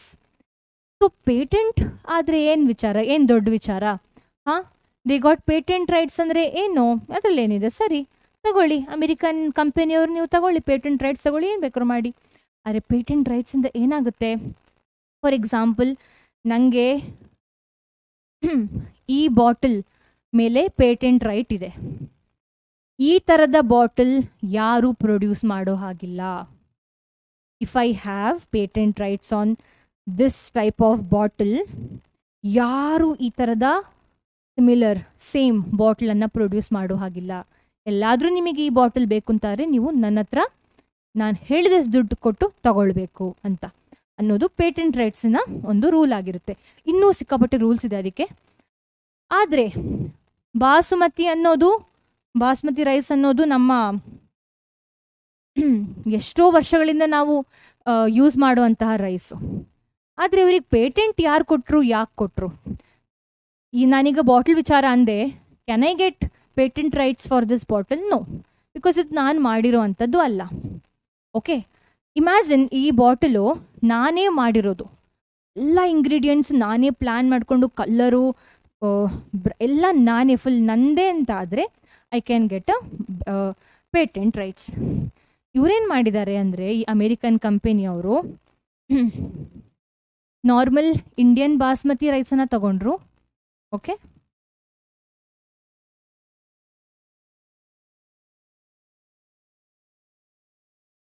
Okay, and they cross this basmati rice. This belongs to us. ಅಂದರೆ us ಅಂದರೆ ಹಾಗಲ್ಲ, ನಾವು ತುಂಬ ವರ್ಷಗಳಿಂದ ನಾವು use ಮಾಡುವಂತಹ rice. Okay, ಇದರನ್ನು ಒಂದು semi ಡ್ವಾಫ್ rice variety ಜೊತೆ ಕ್ರಾಸ್ ಮಾಡಿದ್ರು. ಓಕೆ, ಸೊ ಈ ಏನು ವೆರೈಟಿ ಸಿಕ್ಕಿತು, ಇದರ ಮೇಲೆ ಪೇಟೆಂಟ್ ತಗೊಂಡಿರುವಂಥದ್ದು. ಆದರೆ ಈಸ್ ದಿಸ್ ರಿಯಲಿ ನ್ಯೂ? ನಮ್ಮ ರೈತರು ಈ ಥರ ಕ್ರಾಸ್ ಬ್ರೀಡು ಈ ಥರ ಎಲ್ಲ ಮಾಡಿಲ್ಲ ಅಂತ ತಿಳ್ಕೊಂಡಿದ್ದೀರಾ? ಇಲ್ಲ, ಇದರ ಪ್ರಾಡಕ್ಟು ನಮ್ಮದೇ ಏನು ಹೇಳೋದು ಇದಾಗಿತ್ತು, ಮಾತ್ರ it's not been documented properly. Okay, ನಾವು ನಮ್ಮ ಊರಲ್ಲಿ ನಿಮ್ಗೆ ಗೊತ್ತಿಲ್ಲ ಎಷ್ಟು ಜನರಿಗೆ ಹಳ್ಳಿ ಇದೆ, ಹಳ್ಳಿಯಲ್ಲಿ ಇರೋರು ಅಂತ ಎಷ್ಟು ಜನರಿಗೆ ಫಾರ್ಮ್ಸ್ ಇದೆ, ತೋಟ ಇದೆ, ಗದ್ದೆ ಇದೆ ಅಂತ ಗೊತ್ತಿಲ್ಲ. ಆದರೆ ಗದ್ದೆ ತೋಟ ಇರೋರು ಎಕ್ಸ್ಪೆರಿಮೆಂಟ್ ಮಾಡ್ತಾ ಇರ್ತಾರೆ. ಯಾವುದೊಂದು ವೆರೈಟಿ ಅವರೇ ಪ್ರೊಡ್ಯೂಸ್ ಮಾಡಿ ಮತ್ತು ಹತ್ತಿರ ಇರೋರಿಗೆ ಕೊಡೋ ಅಂಥದ್ದು ಅದೆಲ್ಲ ಇದ್ದೇ ಇರುತ್ತೆ ಅಲ್ವಾ? ಸೊ ಆದರೆ ಇದು ಡಾಕ್ಯುಮೆಂಟೆಡ್ ಆಗಿಲ್ಲ. ನಮ್ಮ ಈ ಜನಪದ ಅನ್ನೋದು ಮತ್ತು ಈ ಥರದ ಕೆಲವು ಲೋಕಲ್ ವೆರೈಟೀಸ್ ಏನಿದೆ ಅದು ಡಾಕ್ಯುಮೆಂಟ್ ಆಗಿರಲ್ಲ. ಅದೇ ಒಂದು ಪ್ರಾಬ್ಲಮ್. ಸೊ ಈ ಎಕ್ಸ್ಪ್ಲಾಂಟನ್ನೇನು ಪ್ರೊಡ್ಯೂಸ್ ಮಾಡಿದ್ರು, ಓಕೆ, ಇದರ ಮೇಲೆ ಪೇಟೆಂಟ್ ತಗೊಂಡಿರುವಂಥದ್ದು, ರೈಟ್ಸನ್ನು ತಗೊಂಡಿರುವಂಥದ್ದು. ಆದರೆ ಇದು ನಾವು ನಾರ್ಮಲ್ ಆಗಿ ನಮ್ಮ ಊರಲ್ಲೆಲ್ಲ ಇರುವಂತಹ ವೆರೈಟಿನೇ ಆಗಿತ್ತು. ಓಕೆ, ಸೊ ಓಕೆ, ಒಂದು ಆ ವಿಚಾರ. ಸೊ ಆದರೂ ನಾವು ಲೈಕ್ ಮತ್ತೆ they litre had to take back. So ಕತೆ ಬೇರೆ ಇದೆ ನಂತರ. So it doesn't mean like ನಾವು also they have the patent rights. So ಈಗ ಸ್ವಲ್ಪ ಸ್ಟೋರಿ ಡಿಫ್ರೆಂಟ್ ಆಗಿದೆ. Okay, so because then Indian scientist they proved, they said that no, ಇಲ್ಲ ನಮ್ಮ ಹತ್ರ ಈ ಥರದ ವೆರೈಟೀಸ್ ಆಲ್ರೆಡಿ ಇದೆ, you can't patent on this ಅಂತ. ಇದೇ ಪ್ರಾಬ್ಲಮ್ ಟರ್ಮರಿಕ್, ನೀಮ್ ಹೀಗೂ ಆಗಿತ್ತು. Okay, so neem ಟರ್ಮರಿಕ್ನ medicinal value ಎಲ್ಲ ಎಷ್ಟೋ ವರ್ಷದಿಂದ ನಮಗೆ ಗೊತ್ತು ಅಲ್ವಾ? ಈ ಪ್ಲಾಂಟ್ಸನ್ನು ನಾವು ಎಷ್ಟೋ ವಿಚಾರಕ್ಕೆ ಯೂಸ್ ಮಾಡ್ತೀವಿ. ಟರ್ಮರಿಕ್ ಇರ್ಬೋದು ಅಥವಾ ನೀಮ್ ಪ್ಲಾಂಟ್ಸ್ ಇರ್ಬೋದು. ಸೊ ಇದರ ಮೇಲೂ ಪೇಟೆಂಟ್ ರೈಟ್ಸನ್ನು ತಗೊಳ್ಳೋ ಎಫರ್ಟ್ ಆಗಿತ್ತು. ನಾಟ್ ವೆರಿ ಶ್ಯೂರ್ ಏನಾಯಿತು ಲೇಟರ್ ಅಂತೆಲ್ಲ. ಸೊ ಈಗ ಏನು ಮಾಡಿದ್ದಾರೆ ಅಂದರೆ, ಫ್ರಮ್ 5-10 ಇಯರ್ಸ್ ಮುಂಚೆ ಆ ಥರ they made a website. Okay, traditional indigenous ಆ ಥರ ಒಂದು ವೆಬ್ಸೈಟ್ ಮಾಡಿದ್ದಾರೆ. ಸೊ ನಾವು ಯೂಸ್ ಮಾಡೋ ಒಂದು ಕಾಮನ್ ಪ್ಲ್ಯಾಂಟ್ ಇರ್ಬೋದು ಅಥವಾ ಒಂದು ಏನು ಹೇಳೋದು ಮನೆ ಮದ್ದೇನಿರ್ಬೋದು, ಅದರನ್ನೆಲ್ಲ ನಾವು ಆ ವೆಬ್ಸೈಟಲ್ಲಿ ಹಾಕಿದ್ರೆ ಮುಂದೆ ಈ ಥರ US ಕಂಪೆನಿ, ಯುರೋಪ್, ಅಮೇರಿಕನ್ ಕಂಪೆನಿಗಳೆಲ್ಲ ನಮ್ಮ ಪ್ರಾಡಕ್ಟ್ ಮೇಲೆ ಅಥವಾ ನಮ್ಮ ಯೂಸ್ ಮಾಡೋ ಪ್ಲ್ಯಾಂಟ್ಸ್, ನಾವು ಡೈಲಿ ಲೈಫಲ್ಲಿ ಯೂಸ್ ಮಾಡೋ ಪ್ಲ್ಯಾಂಟ್ಸ್ ಮೇಲೆ ಪೇಟೆಂಟ್ ರೈಟ್ಸನ್ನು ತೋರಿಸಲ್ಲ, ಮಾಡಲ್ಲ ಅಂತ ಒಂದು ಭರವಸೆಯಿಂದ ಈ ಥರ ಒಂದು ವೆಬ್ಸೈಟನ್ನು ಮಾಡಿದ್ದಾರೆ. ಓಕೆ, ನನಗೆ ಹೆಸರು ಮಾತ್ರ ಮರೆತು, I tried searching a lot. So when I was MSc student, I was too much in to biodiversity. ಅಂದರೆ I have done research paper in projects on biodiversity. So our time alli I was knowing about all these websites. So this is about basmati rice issue that has happened. Okay, coming to the last topic, biopiracy. Piracy andre gotala, pirated. So biopiracy. So ಈಗ ನಾವೇನು discuss ಮಾಡ್ತಾ ಇದ್ವಿ ಇಷ್ಟೊತ್ತು, basmati rice ಬಗ್ಗೆ ಇರ್ಬೋದು, ಅಥವಾ turmeric ಮತ್ತು ನೀಮ್ ಅನ್ನ ಪೇಟೆಂಟ್ ಮಾಡೋ ಎಫರ್ಟ್ ಏನಿದೆ, ಓಕೆ, ಅದ್ರ ಬಗ್ಗೆ ಅಲ್ಲ. So it is the term biopiracy ಅಂದರೆ it's a term use to refer to the use of ಬಯೋರಿಸೋರ್ಸಸ್ by multinational companies and other organization without proper authorization from the countries and people concerned without compensatory payment. ಅಂದರೆ ನಾನೀಗ ಬಾಸ್ಮತಿ ಕತೆ ಏನು ಹೇಳಿದೆ, that is nothing but related to biopiracy. ಅಂದರೆ ನಮ್ಮ concern ಇಲ್ಲದೆ, ನಮಗೆ ಮಾಹಿತಿ ಸರಿಯಾಗಿ ಕೊಡದೆ, ನಮ್ಮ ಯಾವುದೋ ಒಂದು ಪ್ಲ್ಯಾಂಟನ್ನು, ಪ್ರಾಡಕ್ಟನ್ನು ಪೇಟೆಂಟ್ ಮಾಡುವಂಥದ್ದು, ಇದು ನನ್ನದು, ಇದು ನಾನು ಮಾಡಿರೋಂತಹ ಮನೆ ಮದ್ದು ಅಂತ. ಈಗ ಒಂದು ಎಕ್ಸಾಂಪಲ್ ಕೊಡ್ತೀನಿ. ನಮ್ಮ ತುಳಸಿ ಜಾಸ್ತಿ ಕೆಮ್ಮ ಶೀತ ಇದ್ದಾಗ ತುಳಸಿ ರಸ ಎಲ್ಲ ಹಿಂಡಿ ಜೇನುತುಪ್ಪ ಹಾಕಿ ಕುಡಿಯೋದು ಒಂದು ನಮ್ಮದು ಮನೆ ಮದ್ದು ಅಲ್ವಾ. ಇಮ್ಯಾಜಿನ್ ಮಾಡಿ, ಯಾವುದೋ ಒಂದು ಅಮೇರಿಕಾದ ಕಂಪೆನಿಯವರು ಸೇಮ್ ತುಳಸಿ ರಸ ಜೇನನ್ನು ಹಾಕಿ, ಇದು ನಂದೊಂದು ನ್ಯೂ ಪೇಟೆಂಟ್, ಇದು ನ್ಯೂ ನಂದು ಫಾರ್ಮ್ಯುಲೇಷನ್, ಪೇಟೆಂಟ್ ರೈಟ್ಸ್ ಕೊಡಿ, ಇನ್ನು ಮುಂದೆ ವರ್ಲ್ಡಲ್ಲಿ ಯಾರು ಈ ಥರ ನಾನು ಮಾಡಿರೋ ಫಾರ್ಮ್ಯುಲೇಷನ್ನ ಮಾಡೋ ಹಾಗಿಲ್ಲ, ಮಾಡಿದ್ರೆ ನನಗೆ ಪೇ ಮಾಡಬೇಕು ಅಂತ ಹೇಳಿದ್ರೆ ನಾವು ಯಾಕೆ ಒಪ್ಪಬೇಕು? ಡಾಕ್ಯುಮೆಂಟೇಷನ್ ಆಗಿಲ್ಲ, ಹೌದು, ಯಾವುದೂ ರಿಸರ್ಚ್ ಪೇಪರಲ್ಲಿ ಪಬ್ಲಿಷ್ ಆಗಿಲ್ಲ, ಆದರೆ ನಾವು ಎಷ್ಟೋ ವರ್ಷದಿಂದ ಈ ಮನೆ ಮದ್ದನ್ನು ಮಾಡ್ಕೊಂಡು ಬರ್ತಾ ಇದ್ದೀವಿ, ಕರೆಕ್ಟಾ? ಸೊ ಅದೇ ರೀಸನಿಗೆ ಅದೊಂದು ಟ್ರೆಡಿಷ್ನಲ್ TNL ಏನೋ ಹೇಳೋ ಒಂದು ವೆಬ್ಸೈಟ್ ಇದೆ. ಅದರಲ್ಲಿ ನಾವೆಲ್ಲ ನಮಗೆ ಗೊತ್ತಿರೋ ಫಾರ್ಮ್ಯುಲೇಷನ್ಸ್ ಇರ್ಬೋದು, ಅದೆಲ್ಲ ಹಾಕಬಹುದು ಅಂತ ಒಂದು ನಾನು MSc ಮಾಡ್ತಿರುವಾಗ ನಮ್ಮ ಪ್ರೊಫೆಸರ್ಸ್ ಹೇಳಿದರು. So that is about biopiracy. And in the NCERT biopiracy ಬಗ್ಗೆ ಕೊಟ್ಟಿದ್ದಾರೆ. ಕ್ವಿಕ್ ಆಗಿ ನೋಡೋಣ ಏನು ಅಂತ. Most of the industrialised Nations R rich in financial but poor in biodiversity and traditional knowledge. Example ಗೊತ್ತು, US ಅಂತ ಕೆಲವು ಕಂಟ್ರೀಸ್ ಅಲ್ವಾ. So in contrast the developing and the under-developed world is rich in biodiversity, definitely like India, and traditional knowledge related to bioresources.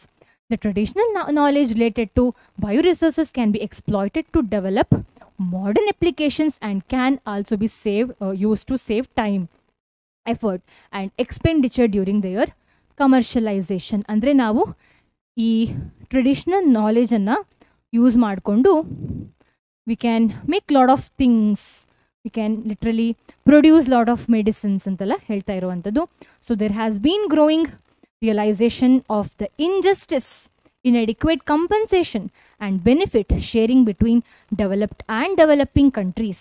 Therefore, some nations are developing laws to prevent unauthorized exploitation of their bioresources and traditional knowledge. Example, nave. Okay, so now we are little alert. ನಮ್ಮ turmeric, ನಮ್ಮ ತುಳಸಿ, ನಮ್ಮ ಶುಂಠಿ ಎಲ್ಲ ಫಾರಿನ್ನವರು ತಗೊಂಡು ಹೋಗಿ ನೀವು ನಾಳೆಯಿಂದ use ಮಾಡಬಾರ್ದು ಅಂದರೆ ನಾವು ಯಾಕೆ ಸುಮ್ಮನಿರಬೇಕು ಅಲ್ವಾ. So some of the countries including India, we are also trying to make a law regarding using of our bioresources.